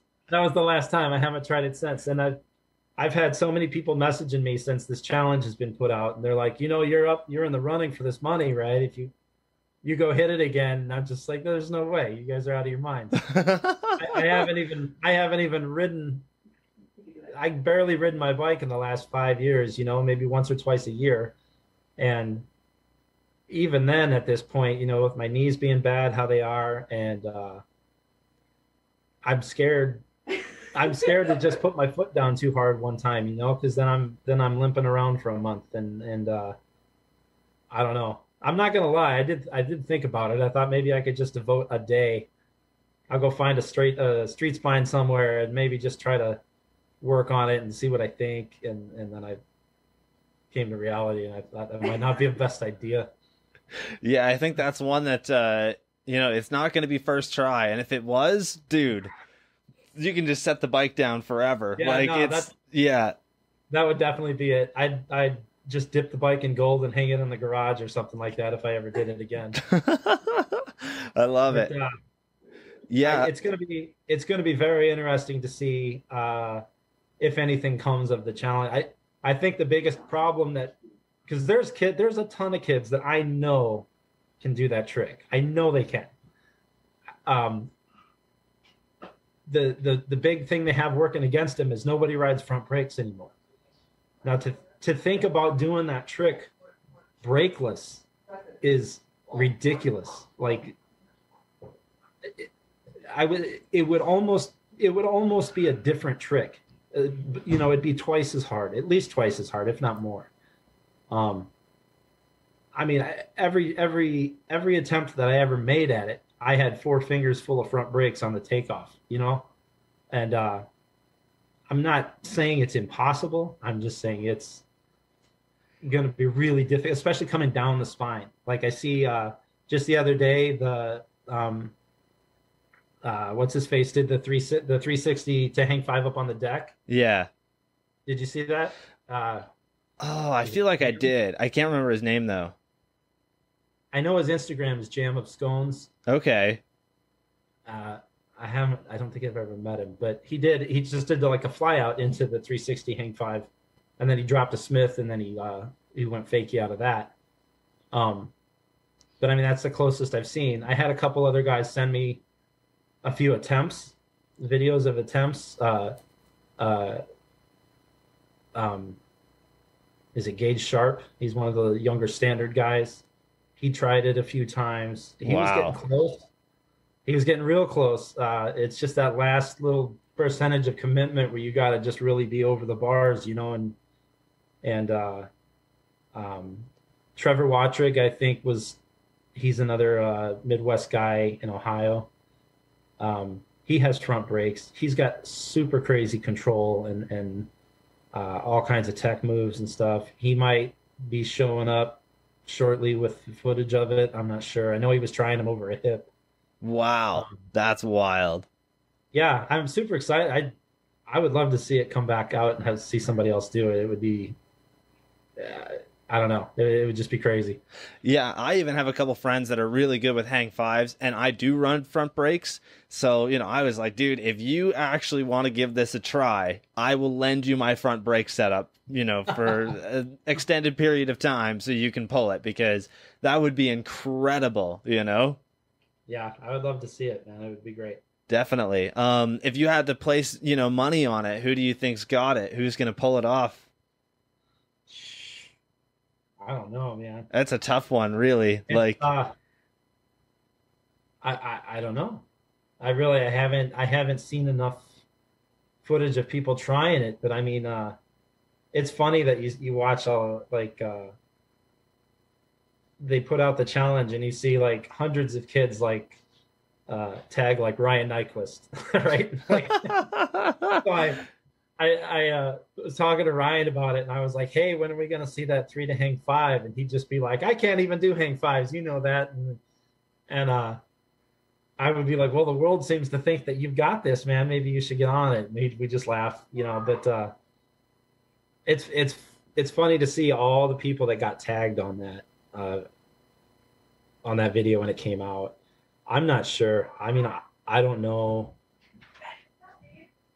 I don't know. I don't know Yeah. who I would put money on. It's a tough one, right? If it's Ryan Nyquist, he's got a bar spin it and like he's got a bar spin into it. That's the main thing. Yeah. I think that Oh, would absolutely. yeah. Yeah, he has to. um yeah, dude, it's pretty wild to see. It's such a crazy clip and one of my favorite things just about the whole resurgence of this is like just some of the comments and how positive people are. But there was a comment that Catfish left that I found just so funny that you like, kind of bantered back with him. He had said, "That's not even a 5-foot spine." And you were like, "You're not even a 5-foot human." And I don't know why. But dude, that was probably the best comment on there. I love it. It's so funny. Yeah. You gotta love Catfish. He's a tiny little ball of energy. Oh man, I know. He's something, that's for sure. He's definitely he's something. I love him, man. You got to have that BMX banter sometimes. It's needed, I think. Absolutely, absolutely. And he can take it. I think he laughed about it as well. So he knows he's a tiny little guy. Yeah, definitely. Anyways, we've got a couple more here, and then we'll jump into these fan questions and probably end it off there if you're down. So, Okay. yeah, there was one that I wasn't 100% sure on, but I had seen some stuff online. Were you the first person to do a 360 whip over dirt? Okay, I knew this one was coming. So, according to Wikipedia, uh, I got credit for it, and I'll take it. So let's not get me wrong on that. There was a lot of controversy about it when that first came out. So let's back up to Road Fools 8 again. Mark Losey was on the trip, and Ride Magazine at the time was doing a feature every month called The First Time. So, and it was stuff like Ryan Nyquist's bar spin backflip. No question, Ryan was the first guy that did a bar spin backflip. Like, there's no contesting that, And Losey, the whole trip, he kept saying, "Hey, we want to do a first time with you for the magazine for the 3 whips." And the whole time I'm like, "Mark, I don't know that I was the first one that did it. I hadn't seen anyone do it." Another good friend of mine, Tom Haugen, I'm sure you know who Tom is. Yep. Tom and I both started off riding flatland, and we went the same exact route. We both kind of progressed into dirt jumping and then park. And Tom's another one. I should have mentioned him earlier. He's probably one of the best well-rounded riders still to this day. So independent of me in Phoenix, Arizona, learning these 3 whips, which was just an idea I threw out, Tom was working on them back in the Midwest, and I don't know exactly who caught it to pedals first. I know Tom was working on it out of a flyout jump that he had, and I was working on it over this big set of doubles that I had in Phoenix. I got credit for it, so I mean, I'll take it, But that was one of those tricks. The day that I pulled that for the first time, I had Chad DeGroot and Dave Freimuth with me at my dirt jumps in Phoenix, and I know that they knew Tom. They were from the Midwest. They were just out there visiting and stuff, and they had never seen anyone do it. So I kind of thought, maybe that's my trick. That props interview, that props issue number 2. I think Jay Miron actually does one in that same props issue. So I'm sure there was a handful of guys doing them around the same time. I know Tom and I were neck and neck at it. So Losey went ahead and he did the article. He made me do the interview with him and he posted it. And then, of course, the very next month, somebody wrote in and said, no, Tom did it first. And so it was funny because it got to be a real heated topic between people. People would start chat rooms.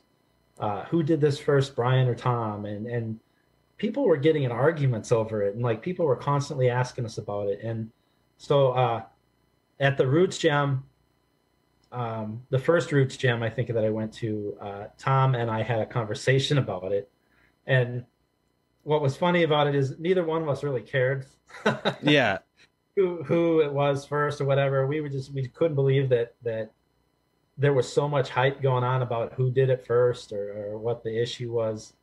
Um, I don't know. If I had to answer honestly, we were right there at the same exact time. We actually learned tail whip jumps together the same exact day.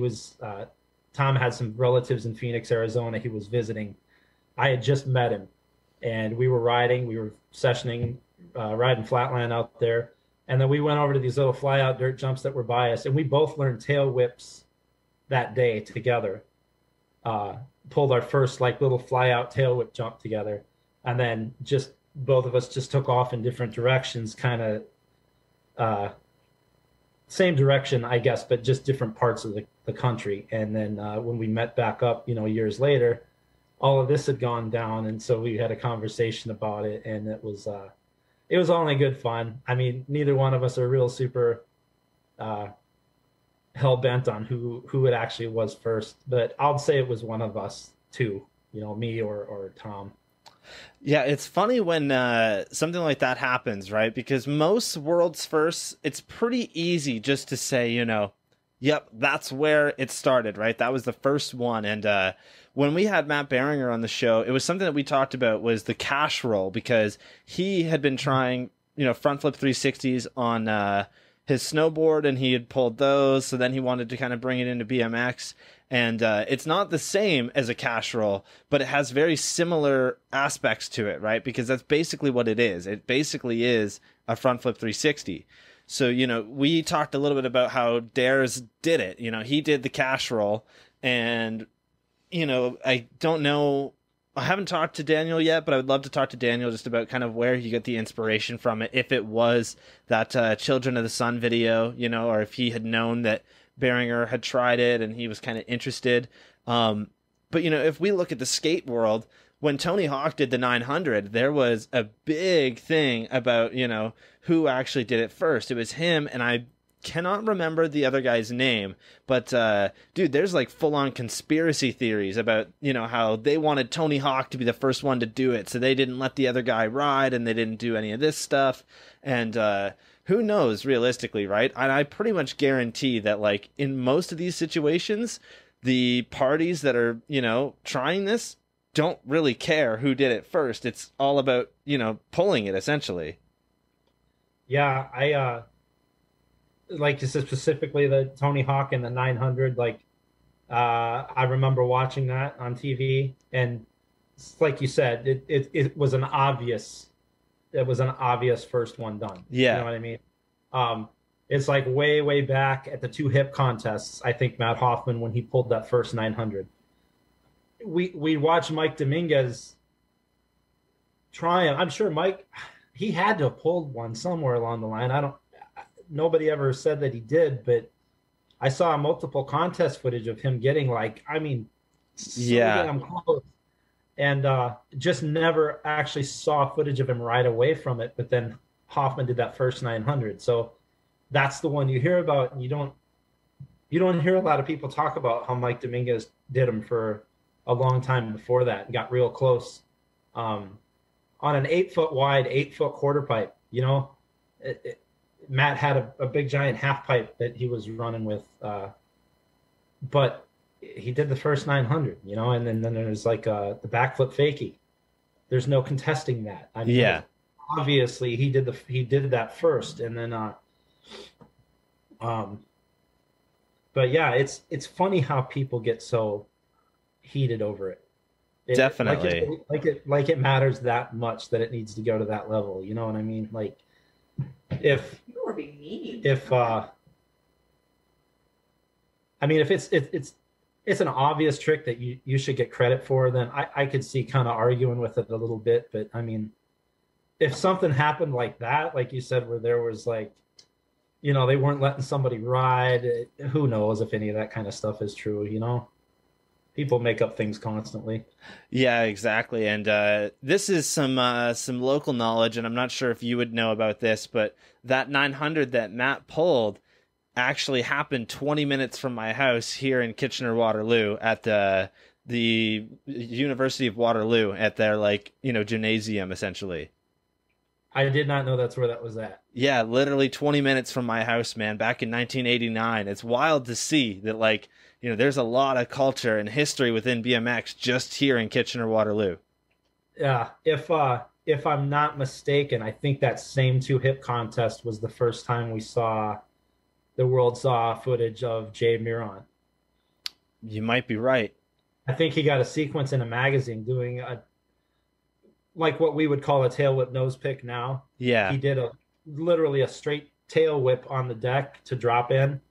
And I think he about broke every bone in his chest on the drop in. But I remember I think that was the same contest where he broke out. We started to see Jay riding around everywhere too.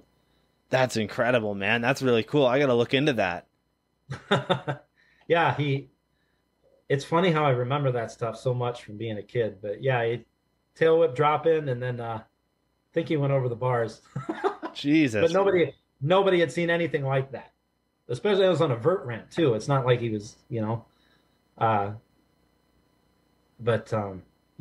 remember that being the first time I saw Jay.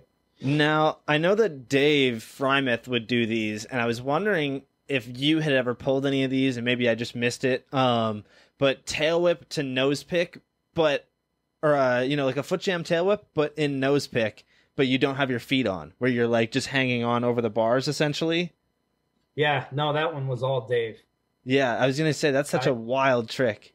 Yeah, he did. I've seen him do a handful of those, and don't understand it. I don't know. I never really had the upper body strength. I got too big of a frame to hold myself up and do that kind of stuff. But I did try it a few times, and I was like, yeah, no, that's Dave's trick. There's no way that's going to happen for me. So yeah, that's wild. Like most things that Dave always did, nobody else can do any of his stuff, Yeah, that makes sense. I really want to talk to him. He's one that I gotta have on here, man. Yeah, he's I think I said it on that last Baco documentary that came out. If I had to pick one person that influenced my current riding at that point in time, it was Dave, because like I said, when he came out with Chad one winter to Phoenix, and I was still dabbling in flatland and primarily into dirt jumping at that point in time. And then he came out, him and Chad both sessioned dirt with me a lot. And not many people have seen Chad ride dirt jumps. But not to anyone's surprise, he could do everything else that everyone else can do on dirt jumps. Same with Dave. David, he was tail whipping all the big stuff, 360 and all the big stuff.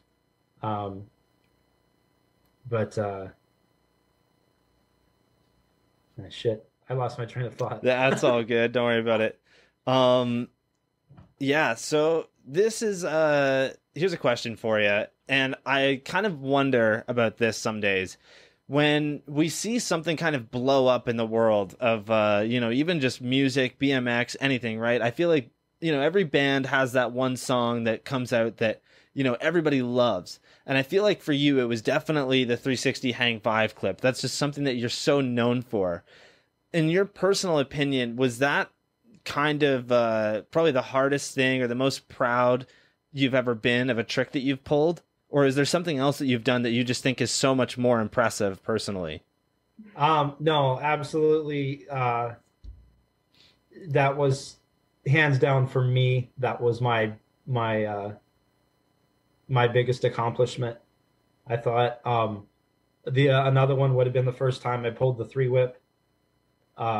Just simply put, because it's when you come up with a trick like that in your head that you've never seen, Like everybody now, three whips are, God, they're almost a beginner trick at this point in time.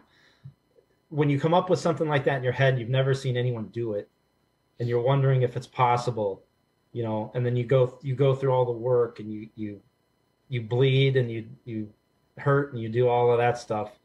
And then in the end, it comes out, you hit it, and you pull it. I mean, that level, that feeling of accomplishment is great, The three whip was a big one for me. Obviously, the 3 to hang 5 was a big one for me. I had a couple of other little sort of unique things that I did. Like I did a hang 40 to 5, or hang 5 to 540 nose pick that I did a bunch of different variations with. That I liked that trick a lot. I think on the Mega Tour, I did a bar spin to hang 5. Fly out up onto another ramp. That was another one that I was real proud to hit. That one took me a while. And then, like I said, it stems from not seeing something done into, you take that and make it a reality, and that's makes you feel good about it, Definitely. Yeah. It's something that I think kind of relates more to music, right? Where bands will just have these songs that they put out. They put out a whole album, and sometimes, it's one of those things that they must have a song that is absolutely huge that they were like, well, I didn't think that was going to happen, I know it's a little different with BMX, but yeah. I know what you're saying, though. Yeah, you're right. Yeah. Anyways, I know that we kind of mentioned that you don't really get out to ride nowadays, but when you do, what kind of bike setup are you on? Right now, I'm back on a standard. I have a baby blue STA again. My wife was kind enough to surprise me with it 2 Christmases ago, and she worked with Rick without my knowing, and he made me a 22-inch top tube STA. When I rode for standard, when we very first had we had our son Preston, I was in line to get a new frame. It was only a 21.5 top tube. I say only.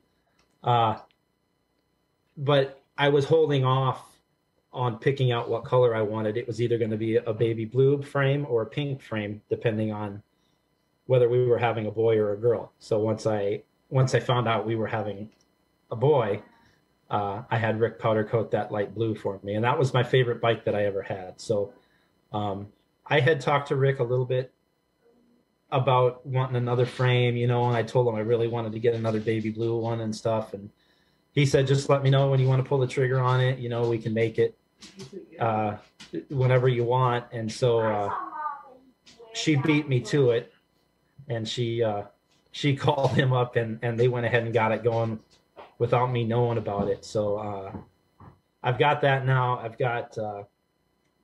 I'm very fortunate to be friends with Micah Kranz. I'm pretty sure everybody knows Micah at this point. He pretty much took the frame and the old parts and stuff that I had. He basically just took the whole thing from me and rebuilt it with all better parts. So I'm still trying to get used to these giant handlebars that everybody has now. But I really like the standard. I really like how they feel. I always have. Still running front and back brakes, still running 4 pegs. Nice. There we go. I don't think that'll ever change. It's really never even when I was just dirt jumping, only dirt jumping, I still always had front brakes. It's a security thing for me at this point. I don't think I could ever ride without them. So, but I am wanting to get back out, kind of tinker around with some more flatland stuff. Definitely get back into riding ramps again, and just having fun with it, and not worrying about pushing myself to progress much or anything. They're pretty much past that point now. So but like I said earlier, I've been kind of waiting for the weather to break. I've never been a real big fan of riding indoors, believe it or not. Love riding outside. I would take that any day over riding inside anywhere. So there's enough little local parks around here now that I think are decent and that are a lot of fun to ride. Now that the weather's starting to break, I'm hoping to try to get back out at least a day a week and just start playing around. Um, but yeah, as far as the bike setup, it's made for a big guy. I love it. That's awesome, dude. 22-inch top for top tube. That's rad.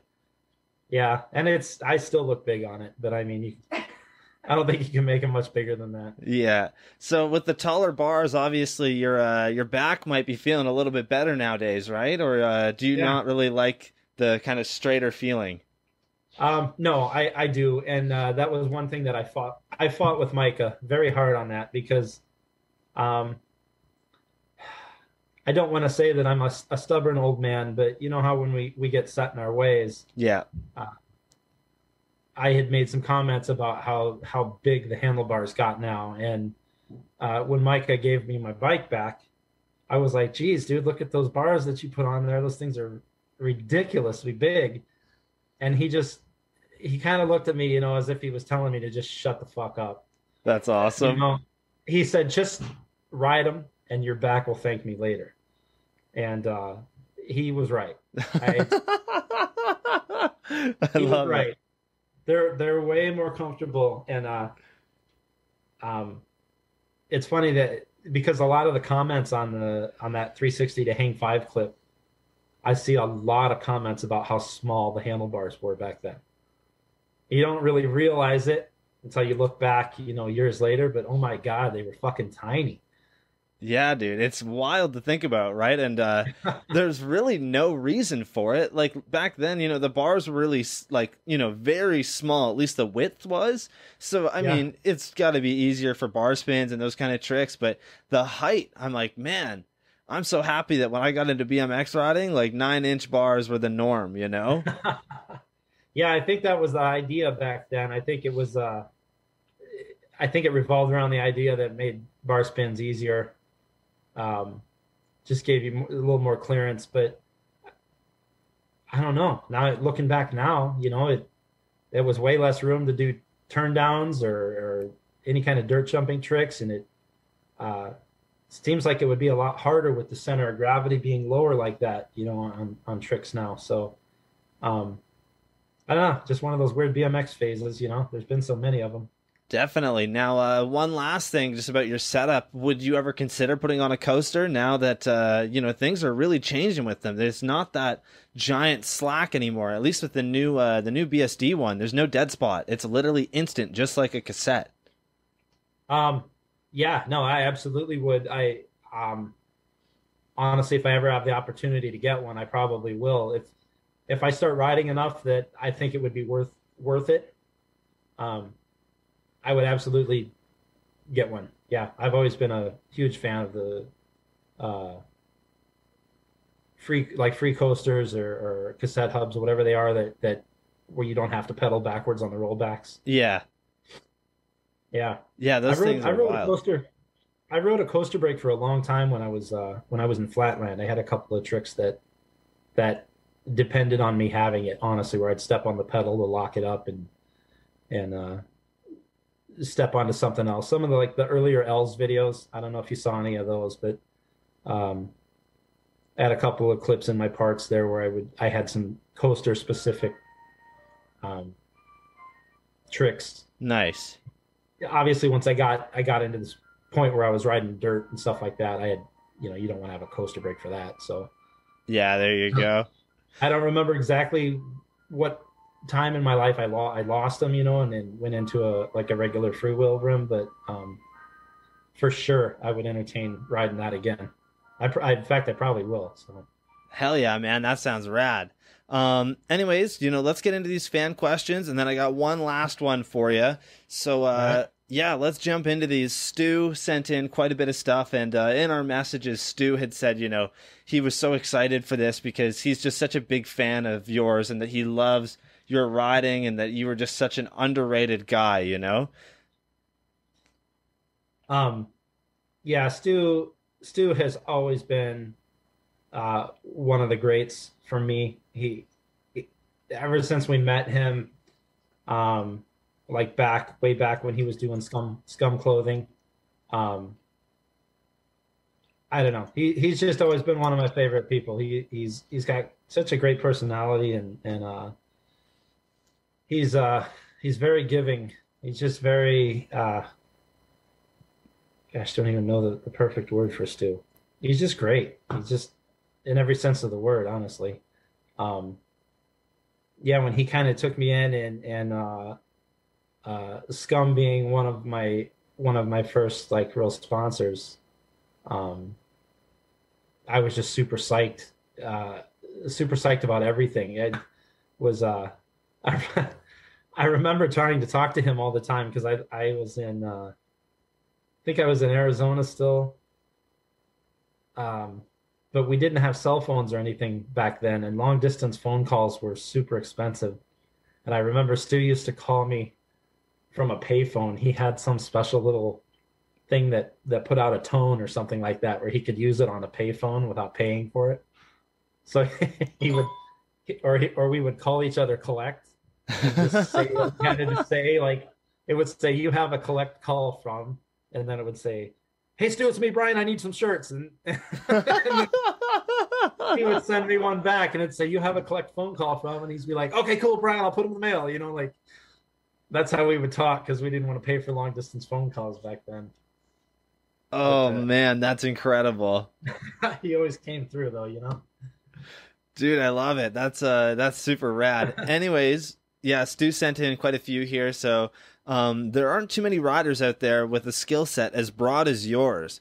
Who would you say was your single biggest influence as far as riding flatland, ramps, and dirt? Single biggest influence of that. That's an interesting one, only because, you know, I feel that it's so many different things that from different riders that you probably brought together, you know? Yeah. Well, like I was saying towards the beginning, I've always migrated towards being more interested in the well-rounded riders. Dennis McCoy, Rick Moliterno, Tom Haugen more recently, like um, gosh, there's a lot. A lot of the guys now, I guess, ride dirt and park, not so much flatland. I don't know. It's. I guess we don't have that many guys like that anymore that really ride in all of that stuff. Um, but I would say, at a young age, if I had to pick one, I'd say Dennis McCoy because he just did everything, you know. And he did compete in dirt. I think the first couple of X Games, he was in the dirt division as well. But it'd have to be Dennis McCoy if I had to pick one, you know, as a major influence for everything. That's awesome, man. Everybody's hero at that age, you know. Dude, DMC is still everybody's hero. He's unreal. That shit never goes away. If I ran into him in a store or something today, I'd probably start babbling like a little kid again, you know. You're like, DMC, sign all my stuff. Like, Yeah, I want your exactly. signature. I love it. Nice. I actually I saw him at it was one of those roots. It may have been the '03 Roots Jam actually, where I did that 3-day hang five. And I had seen Dennis at multiple little events, you know, growing up. He came to Tucson one time when I was a kid, and he did a demo at a local contest that we were having, but the airlines had lost his bike. Oh, rough. He showed up, and we're all just like, holy shit, there's Dennis McCoy right there. And he just grabbed some kid's bike that was close to his setup. You know, some kid there had a Haro Master, made a couple of adjustments to it, did a flatland demo for us, blew us all away. And I didn't see him for a long, long time. And then after I had turned pro, I was at one of those Roots contests, and he walked by the back of the ramps, and he was like, "Is that Brian Vowell? I see up there on the deck." And I look over the rail, and it was Dennis, and I was just like, "Holy shit!" That's incredible. You know, like, yeah, no, it was huge, and so I was just chatting with Dennis McCoy, you know, like I wanted to like call all my friends from when I was a kid and be like, "You want to know who I just met?" You want to know who I just met and who Yeah, knows my name? yeah, exactly. Yeah, called me by my name. First But, and last. How do you think of that? no, it's funny. It's funny how that stuff never goes away because I don't know, I had to be close to 30 at that point. I don't know. I But, love it, man. That's awesome. Another one from Stu here. Do you think that moving from Arizona to the Midwest changed your riding style at all? And if so, how? yes, absolutely. I started riding in Phoenix at just strictly riding flatland. And then that changed into dirt jumping a bit out there. Pretty much, I moved to the Midwest. New Year's Day, 1997 is when I got to the Midwest. Um, and it was almost an immediate switch. I didn't have an immediate dirt jumping uh, spot, I guess. Right off the bat, I started going to skate parks and riding um, more of that kind of stuff. Uh, Within the year, we had worked with the city of Racine, Wisconsin, which is where I moved to. They had given us a spot down by the lake with 4 tennis courts on it. We built the Racine Skate Park, which is still there now. It's one of the more popular public parks. Still to this day, one of the most fun places for me to go ride. It's my favorite park ever. And that is primarily where I rode for a long time. A lot of talent came out of that skate park. You guys may have heard of somebody named Michael Laren that is killing shit all over the world and all this X Games stuff. And that was his local park. He started off there. He was a young little rollerblader actually when I was there riding, and then he started riding that park, and that's where he came up. But yeah, the Midwest, it's a whole different world here than it was out west, in Phoenix. And even now, it seems like it's more of a skate park. Um, it's more of a skate park ramp oriented uh, zone or region, I guess. Everybody in Phoenix now. There's a lot of new parks that have popped up out there. Obviously, there's guys out there like Kevin Peraza and those guys that are just unreal. But it's a lot more street, like you said earlier. The West Coast is kind of more street curbs and ledges and stuff. Um, but yeah, it was a huge switch.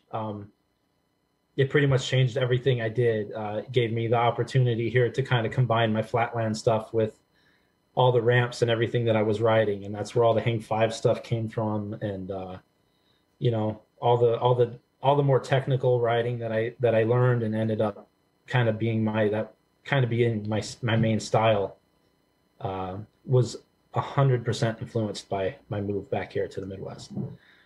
Wow, man. Yeah, I think you said that you had moved to Arizona in 97, right? No, I moved from Sorry. Arizona. Yeah, from Yeah, Arizona. to Racine, Wisconsin, which is where my wife is from. So Wow. it was Dude, I was long story how we met, but one of us had to move. there you go. I was born in 1996. So that's pretty wild to think about, you know? Yeah, Yeah, man. I got married in '98, so That's hilarious. I had a few years on you. Oh man. Yeah, dude, that's really cool, and I definitely can tell that your riding really when you were in the Midwest, things really started to really go out for you. You know, you have just been unreal on a bike. And I think the Thank influence you. of being in that community really helped, you know? Awesome. Yeah. Yeah, no, I appreciate it so much, man. Uh, it's just been it was such a great ride. Like the whole experience of, from day one with BMX, everything has just been so much fun. Um, I was very grateful to have gotten the opportunity to kind of give back to some of the other riders, or the younger riders, because you don't ever forget. Like I was saying, when you meet Dennis McCoy and like you talk to him for like a couple minutes, and it just the amount of energy you get from that, and just you just take that, and it makes you want to progress. It makes you want to learn. It makes you want to have fun. I was just very grateful that I had an opportunity to give that back to anybody that could take anything from riding with me, or just watching videos or whatnot. I always have loved meeting new people. I've loved helping people learn tricks. I get as psyched seeing anybody pull something for the first try, even if it's just a kid on the other side of the park. I don't know who it is, but I know he just did something for the first time. You remember that, you know what I mean? You I think once you get to that level and you have the label of being a pro, I think you kind of have somewhat of a responsibility to the younger kids and stuff that look up to you, and you want to be a good role model for them, and you want to teach them to have a good attitude and be positive. And I've seen both sides of it. I've seen some guys that are in that position and they don't take advantage of it. I think it's unfortunate, because you have the opportunity to really mold somebody, especially some of the younger riders, that are hinging on every little thing that you say to them, or watching everything that everything that you do, or how you react to other people. And I think it's important that people that are in that position try to be the best role models that they can. Definitely. And I think a good point to make on what you're saying there is, back when I first started riding, I think I had been riding for maybe a year or two at this point. Sunday Bikes did a tour into Canada, and they did a local shop stop at Backpedaling in Guelph, which is about 20-minute drive from where I live.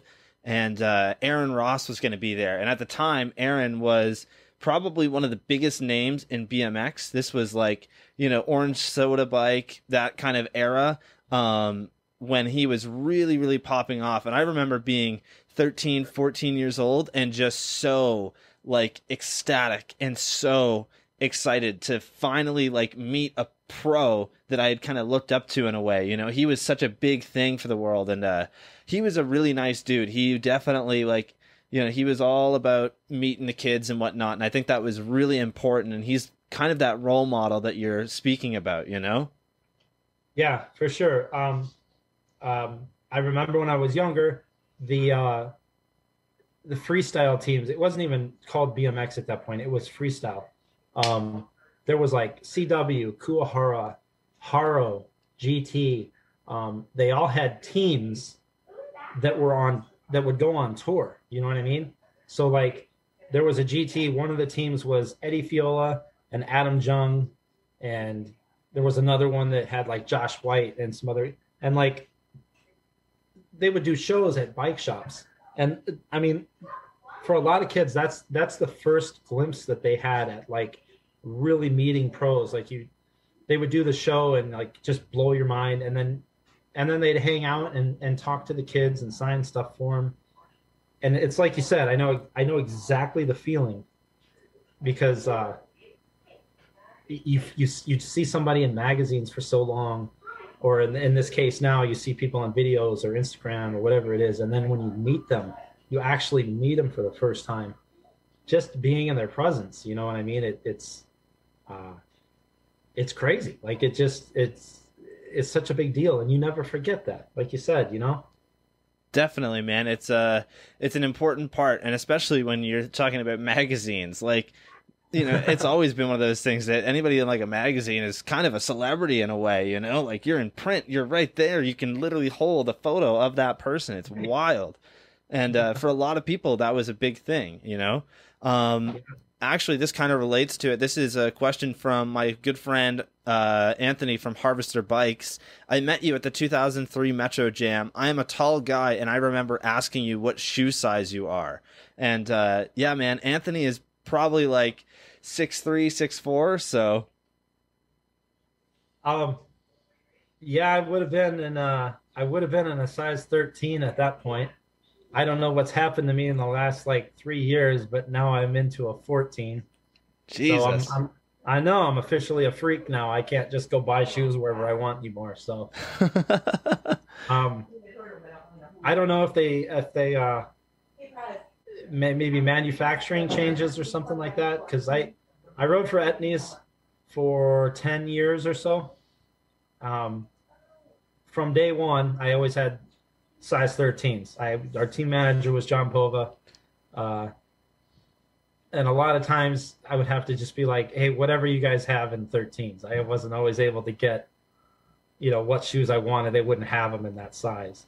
But um, he did a pretty good job for the most part of getting me whatever I needed. But and then in the last couple of years, I think they must have changed manufacturers or something like that, because then 13 started getting real tight on me. But I didn't want to wear a 14. So I just dealt with my toes being cramped up in the end of a size 13 for a long time. And then finally, once things came to an end with Etnies, and they had to move on to, riders that were actually out in the world doing stuff. I got my first pair of 14s, and I was like, okay, I'm a 14 now. So There you go. that's where I'm at now.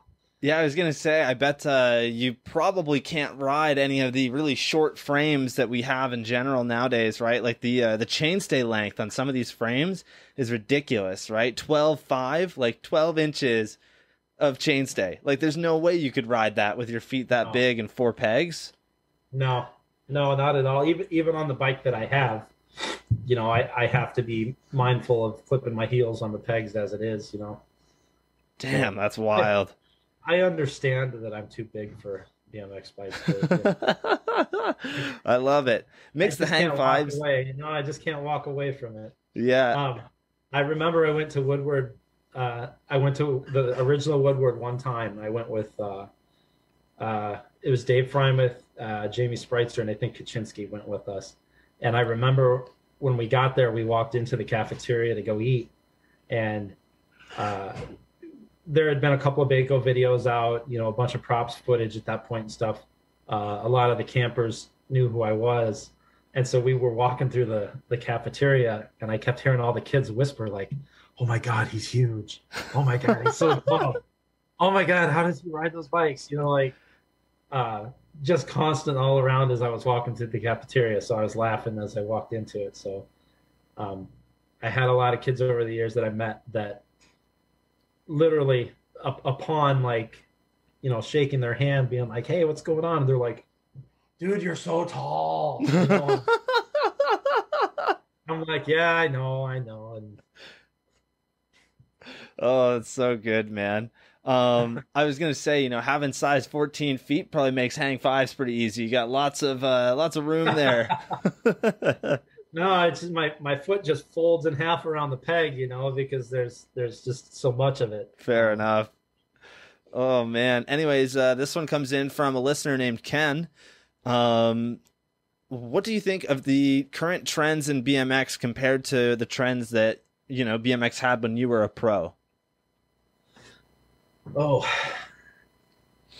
that's a toughie. There's so many now. Yeah, I guess when it comes to trends with bikes, right, we're seeing a lot of bikes with different print on the tires and whatnot, camo tires and some other stuff as well. Yeah. No, it's cool. Like I'm not gonna lie, I was a little stubborn about it. It's changed so much now from when I was riding. But you can't be ignorant to it. It's a natural progression. The sport's going to always progress. It's going to go, everybody's got no brakes, seats on the frame. Everybody's got the big bars. And I'm not going to say it's annoying, because that's not the word, but I like to see people be original, I guess. I like to see, I don't know. I like to see people doing their own thing. And I understand everybody can't do that. And I'm not knocking people that just see the pros set their bikes up a certain way and they do the same thing, because I'm sure at some point I did the exact same thing. I think part of me thinks, you know, that the kids are limiting themselves now by not riding brakes, or but then at the same time, you know, are they just moving on and making things even harder, you know, making things more of a challenge, you know, with doing all of this brakeless stuff. I am blown away constantly by, like, I watch a lot of to be specific, the Colony guys. Yeah. Over in Australia. Oh my God. The stuff that they do brakeless, just whether it be foot jams or they just do nose picks now, regular nose picks, but they don't need brakes. They just balance there. And, you know, people doing 360 tail whips into a tail whip nose pick with no front brakes. It's 100 times more impressive than if they had front brakes. So I'm all for it. I mean, just let things develop and let things change. You know, I'm sure bikes are going to be set up totally different in another 5 years. But I'm not going to lie, I was a little ignorant. Fair enough. Things. Yeah, I've never been a big fan of like just following trends. But I don't have anything against it. You know what I mean? Yeah, absolutely. It's all about riding your bike and having fun, and whatever it is that makes sense to you or is most comfortable to you, that's what you need to do, you know, regardless of what anyone says. But yeah, no, it's there's so many trends, like all the street stuff now. It's you see everybody doing a lot of the same tricks, and that's fine. And maybe it makes it more evident because we have like Instagram and the internet and all that kind of stuff now, where you see it every day versus, you know, versus there being a 3 or 4 month wait in between videos being released. But yeah, no, I'm all for it. Wherever it goes, wherever progression takes the sport, whatever trends are involved, whatever tires are being printed. I mean, keep it fresh, you know, keep things new, keep things changing. Definitely, man. I kind of agree with you there on certain things, right? Like the originality of, you should try and do things on your bike that are something like super original. You know, I personally, for like mods on my bike, I actually run the one lever mod for front and rear brakes, and I've been doing that for like over a year now, essentially. And to see like Maddie Kramer do it on the channel the other day was really interesting. I was like blown away by that, you know, because I originally kind of got the idea from I believe it was Tobias Wiki did that for a little bit. Yeah, no, I saw that the other day too, where he Maddie put the front brakes on. Yeah, they did a good job with it, man. It's way better than the setup that I'm running. I've just got an old Primo Pervert, and my cables aren't measured out properly, so it works, but it sometimes doesn't. Like, I always have to fiddle with it. Well, that's just part of having brakes, man. Yeah. There's days there's nothing you can do. Literally. You know what I mean? Like, you're gonna have to put like Coke or whisk or something like that on your wheels, and then you pull them in with a pinky and you flip over the bars, but you don't want them like that either. You know? Yeah. So I couldn't tell me how many times, you know, you do the spit on your fingers and rub them on your wheels quick. Like, yeah, interesting. Part of the downfall with depending on the brakes, then if they don't work, you're kind of shit out of luck, you know? So yeah, essentially, right? Sometimes brakes can definitely be something that they're not very reliable certain days, right? Like if you could set them out, you could literally set them up perfectly, and you know, just one little thing can happen and tweak them out, and they're done for the day. Right. You know what's weird about that is I did meet a lot of kids, like when all the brakeless stuff was first coming into be, and they would talk to me about like, oh, I would love to do this and I would love to do this, and they're like, but you know, I don't have front brakes, and I'd be like, well, why don't you throw front brakes on? And they go, oh, I wish. Like, what do you mean you wish? Just do it. You wish. Put them on, man. What's stopping you? yeah, I don't know if that was just because of like, oh, I don't want to put them on because I don't want to get made fun of, or I don't want people to talk shit or what, but I would just say put them on, man. What's the deal? It Dude, used to be called freestyle, you know, you can do whatever you want with it. You don't have to follow trends, you know? yeah. And let me tell you kids out there, if you want to run front brakes, you are going to be the coolest motherfucker at the park. Front brakes are Literally. super cool. I'll come Oh back. man. Yeah, anyways, only three more fan questions here and then we'll jump into the last one. So this one comes in from another guy here. He is saying, what are your favorite memories from filming the standard video Rolling on the River? And he also mentioned that this is his favorite video.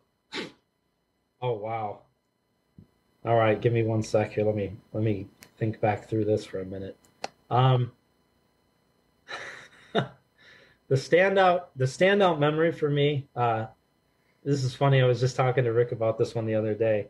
Um, we were in Missouri, Jackson, Missouri. Rick bought a ton of fireworks. Okay. Um, Most of that trip, I drove Rick's truck. He had a giant black F-250 that was lifted, had big wheels on it, tires. And then I'm pulling this giant trailer with a huge Cobra on it, says standard. So everywhere we went, we stuck out like a sore thumb, right? And so I had Kevin Porter and Kaczynski and I don't know, a couple of the other guys still in the back. And then the other guys were driving in front of us in a minivan. So that was like Rick, Kurt Schmidt, um, and whoever. There was a couple more guys with them. So we had two vehicles. So Rick had a box of fireworks in the van, and then we had a big box of fireworks right behind me in my driver's seat. So we're driving through Missouri, and they're in front of us, and Rick stands up out of the sunroof with two Roman candles pointed at us back at his truck like this, right? So he's firing fireworks off at us, and they're bouncing off the windshield everywhere. They're hitting the mirrors and it's all the kind of stuff. And we're all laughing. And then I realize they're bouncing off me, and I look in the mirror, and then they're bouncing off the cars behind us as well. So I was like, this isn't going to be good, you know? So we had walkie talkies, right? And I'm like, Rick, they're bouncing, shit's bouncing off cars all over the place. And they're just like, shut up, BB, you know, whatever. And it didn't take long. I had the cops behind me. And, so they pulled me over. Those guys in the minivan took off, right? And the cop comes up to me and he goes, you know why I pulled you over? And I said, I got a pretty good idea. And he goes, do you have any fireworks in this truck? And I had a giant box of them right behind my seat. I mean, right there. Yeah. And I said, no. And he goes, well, we got a report of a giant black truck with a trailer with a Cobra on it shooting fireworks at people. And he goes, we didn't have a hard time finding you. So I said, okay. I said, here's what's going on. And I really played it up, right? I said, we're a pro BMX team. We ride for standard bikes. We're on a tour right now. We're actually filming a video, blah, blah, blah, blah. I said, we have had kids this whole trip pulling up to us that recognize the truck and that know us and blah, blah, blah. And it really made us sound like these big superstars, you know? Yeah. I said, there was a minivan in front of us. These kids were, you know, fist pumping us, and they were all pumped to see the trailer and stuff. And I said, and they got out in front of us and they were shooting Roman candles back at us. I said, but I assure you that there was nothing being shot out of this truck and all this stuff. So they did, you know, they ran my license. They did all that kind of stuff. I had an Arizona license. And he's like, well, you're awful far from home, you know? And I said, well, everybody in this truck's got a license from a different state. So,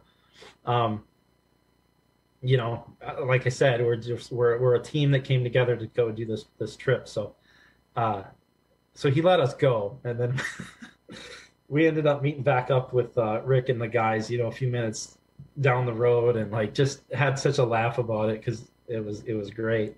Um, another favorite memory of mine is when we were at the barn in Iowa. Um, we had Scott. He was one of the guys that came on the trip when he was riding around on the bull in the on the little mini bike, the little 50 or whatever it was, and he was trying to go over the archway on the motorcycle. Um, it was one of those situations where you just laugh until you're crying because he just he kept trying it, trying it, trying it. I think he finally made it, but uh, that was a good one too. Um, I don't know. That whole trip was great from start to beginning or start to end. It was just one event after another. I'd never eaten at Waffle House before we went on that trip. Uh, by the time we got done, I never wanted to eat at Waffle House again. That's awesome. I think Rick had some sort of underlying motivation to try to hit every single Waffle House that we passed on that whole trip. So, not downplaying the food, although I should. But yeah, that was another one too. I'm trying to think if there was anything else. Where was it? I remember one other day we had stopped somewhere and Kevin Porter was having a little fit about something. I don't remember what he was upset about, but he was, and the clip's in the video somewhere. It's real quick. We were riding around in a parking lot doing some stuff, and Kevin was standing there, and he was, I don't know, he was whining about something, and there was a big water puddle beside him. And so I held ass up and power slid through the water puddle. Yeah. I think he got a little angry with me, but the little clip in the video, like if you catch it, oh my God, it's so funny. Oh man, I'm gonna find that and try and put that in there. That sounds awesome. We towards the end of the video, when we actually got to New Orleans, first time I had ever been there. I pretty much hung back. I've never been much of a party guy. I've never drank. I've never done any drugs or anything like that. I'm always just kind of around. I'm always the designated driver. So Kurt Schmidt and I decided to kind of hang back a bit. And when we got to downtown New Orleans there, Rick and Kaczynski and Rat Boy and like all these guys, they had like these big feathered boas and they had sunglasses on and they all like put their arms around each other and they skipped off into the I think it was called the French Quarter or something like that. And we didn't see him again for the rest of the night. And I don't know what all happened and stuff, but that was a fun one too. Me and Kurt just kind of hung back, and we were just like waiting to hear from somebody, or Yeah. somebody out of jail or something like that. But it was a quiet night. But what a fun trip though. I just a lot of different kind of personalities on that trip, but it was good. That's awesome, man. That sounds like it was definitely a mid-school BMX trip, Yeah. Like that's just definitely what it was. I love it. Well, standards they've always had that issue, everybody, or not issue, but That like mindset, right? They've always had that image. Yeah, standards always had that image. The team's always kind of full of wild guys and stuff like that, not that they're doing anything wrong or bad or anything, but just wild antics and stuff like that. And I was always kind of the quiet guy. I never really got much into stirring up any kind of trouble or anything like that. But I would definitely watch from afar and get a kick out of it and laugh and drive everybody home when they were drunk and all that good stuff. Dude, that's awesome. Yeah, I love it, man. Anyways, here's one from Matt Nicholin over at Entity BMX in the UK. He says, "Can you teach us how to 360 to hang 5? We're all having a very hard time with it." Yeah. If you're serious about it, hit me up, message me on Instagram or something. Let me know What the what the secrets issues are. are. It's it's a high level of commitment. And you gotta um, it's a combination of just getting up front and getting your foot on the peg at some point in the middle of it, and then you gotta keep the nose down. Uh, the one tip that I've been telling kids that have been asking me is I tell them to under rotate the 360 just a little bit. Otherwise, you're gonna spin right out of it the second your front wheel touches the ground. So you got to kind of you do the 360 and then you almost got to try to slow up your rotation at the bottom. But I don't know. I think you guys can figure it out. Anyone that wants to message me though, they're welcome to. I love it, man. That's Do my best to try to help you get there. dude, it would be insane to see someone do it again. I would love to see that. Yeah. Somebody will do it. Somebody's gonna do it. I know it. Yeah, even if it doesn't happen in the next month or so, it might be a few years, but someone's coming for that money, Fudger. It's a lot of money to just have people not start giving it a whirl. Yeah, exactly. I don't know. Maybe they'll up it again. Yeah, maybe we'll see. Anyways, this last fan question comes in from Tippy BMX. How did you make 360 whips look so good? You're still my favorite rider ever. Hashtag Midwest BMX. Ah, Tippy, such a great guy. Tippy's he's a big guy like me. He's very tall. Nice. Local Milwaukee guy. He does a lot of shows with Micah. He's just being generous is all he's doing. We did some shows. Micah was nice enough to bring the guys and do some shows for my son's school years ago. God, so many years ago now that I think about it. And I rode in the shows with them, but I had already gotten to the point that I was scared to even jump the box or do anything like that. And Tippy did a 3-whip in the show for me. He's like, he pointed at me, said, "This one's for you," and he did a 3-whip, did it perfect. And I don't know. I don't think my 3-whips looked very good. If you watch Tom can still do them. Watch Tom Haugen do them. He does them right. I think mine were ugly. I pulled them, but I don't think they looked good. Oh, man, that's awesome.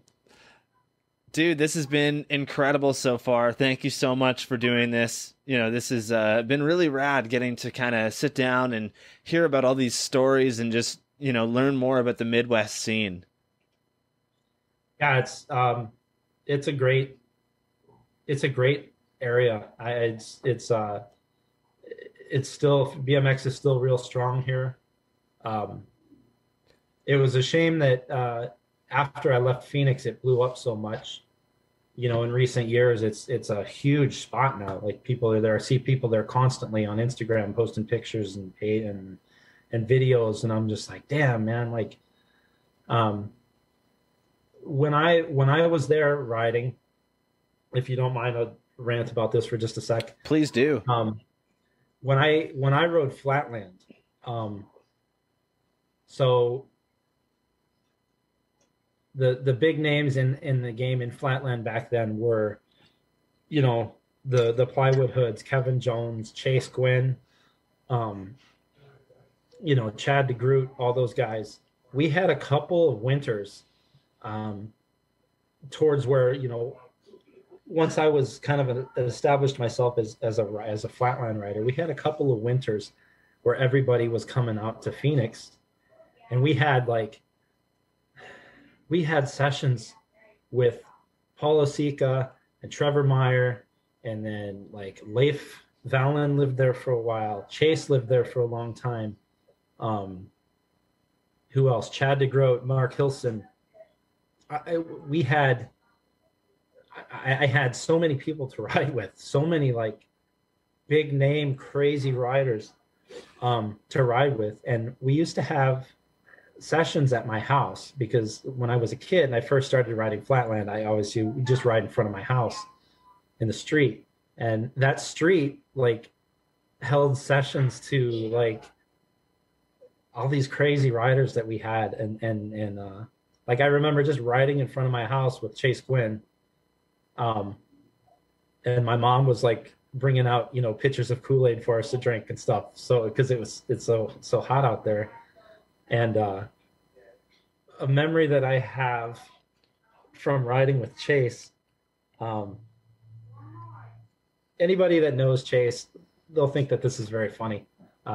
He's a little different if you don't know him and you hear some stories about him. He's a great dude. He's had a lot of just been dealt a bad hand with a lot of stuff. But what an amazing rider. And I remember, just to start off with, that I was blown away that I was riding in front of my parents' house in the street with Chase Gwynn. And we were having a whiplash contest. And so we went brakeless first. And he beat me at brakeless whips. I think I did, 6. He did like 9 or 10, something like that. So then we upped it and we said, okay, now we're going to do it with brakes. And I beat him, I think, by 1. I think I got 13. He got 12, something like that. And so we had to ride down the street a couple of houses to turn around, and get speed to come back. And so he starts riding down the street, and he just kept going, and he never came back. and I hadn't known him very long, so I was like, what did I do? What happened? And like, I could see him. He's riding down the street. He's got his hands out. He's yelling at nobody, and it just turns out he wasn't happy with how he rode that day or whatnot. And I saw him again the next day, and it was fine. And I tell people that story, and they laugh so hard, because if you knew Chase at all, it was just something that he did. He'd get bummed on himself or whatever and just vanish. We'd be like, "Where's Chase?" He's gone. But we had a really, really strong flatland scene at that point in time. Mm-hmm. Those guys came for the winners, and it was just the craziest sessions. Like, I worked at a Food for Less. If you watch some of the videos, the Baco videos, there's a lot of flatland footage and stuff behind a Food for Less. And I worked at that Food for Less. And the guys would always be like, "Hey, your bike friends are out back." And I'd be like, "Oh yeah." And I'd go running out the back door, and there's Trevor and Chad and Mark Hilson and all these guys. That was just the sessions. And then once those guys quit coming, flatland scene died. Like, there wasn't anybody left. And that's why I started riding with all of my friends and stuff that raced, and started dirt jumping and everything. And we had a strong scene there for a long time, but it wasn't ever big.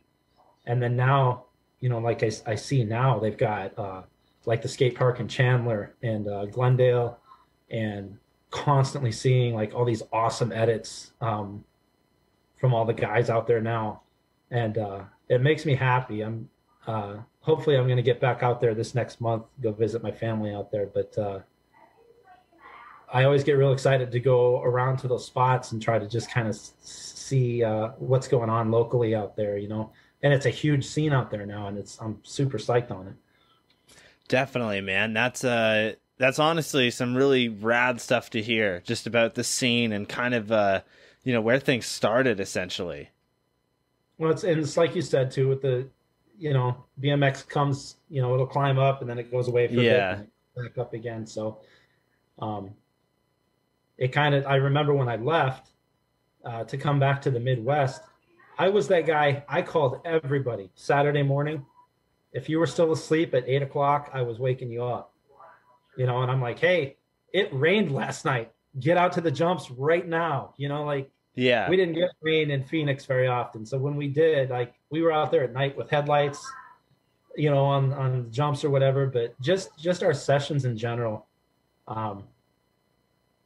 I'd drive around and pick up everybody I could fit in my truck, and we'd just go ride on the dirt jumps all day. And it was, I looked forward to it so much every single week. And just great friends that I had. Some of the guys are still playing around with it, riding here and there. Some of them moved on to riding mountain bikes, um, doing more grown up type stuff. But they're all still out there. Those are my core guys. That's awesome, man. Yeah, BMX is interesting because I always find that realistically, when you start to get older, you're going to start working on other things in your life that kind of are more important, right? Sometimes your friends that you ride with just aren't really people that you can just hang out with every single day. You've got other stuff you got to do, right? For yourself, you had a career and a family that you wanted to start. And when, you start doing that, it's at least really rad that with BMX, you can go like a year without seeing anybody and then just all of a sudden come out and ride the park and everybody's happy, right? There's never any drama and there shouldn't be, at least, Yeah, no, it's great. You just meet back up with everybody and pick right up where you left off. Yeah, exactly. Anyways, I got one last question for you and then we'll end it there if that's okay with you. Yeah. Perfect. So my last question for you is, being someone who has lived both the life as a pro and been a family man who is heavily focused on having a career outside of BMX, what's your advice to others who maybe just don't want to go down the pro path and they want to work their way towards that, but include BMX heavily in their life? So BMX is whatever you make it. So if it's in your heart and you have that passion and you want to ride, you will make time to ride. Obviously, work is important, family is important. There's always time to go ride. In the height of everything, with working and having my house, having a mortgage, having car payments, having all that stuff, and keeping that going and still just going to ride, like usually 2 days a week is all I would go ride. And then I'd try to make it to events, demos, contests, stuff like that. It's very easy to juggle both.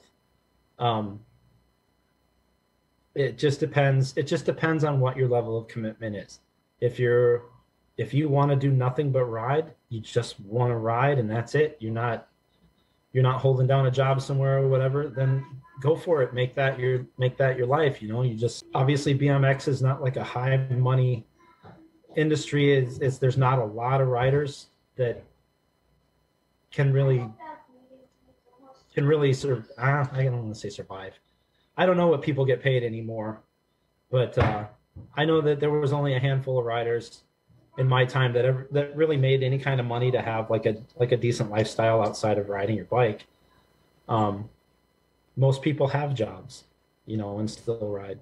It was always just my hobby. I never had any aspirations of like just being a pro rider and not doing anything else and sleeping on people's floors all the time and doing all of that traveling and stuff. But I did my fair share of it, and I got my fill of it. You know what I mean? Just from doing the events, doing contests, going on road trips.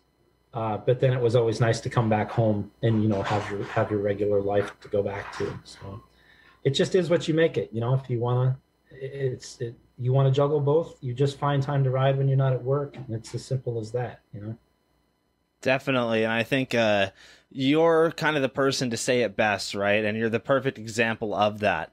And yeah, man, honestly, this has been incredible. So thank you so much. Thank you. I seriously cannot thank you enough. This has been a lot of fun. I've been really looking forward to doing this with you. I'm glad you reached out. Very humbled by everything. I appreciate all the compliments. I appreciate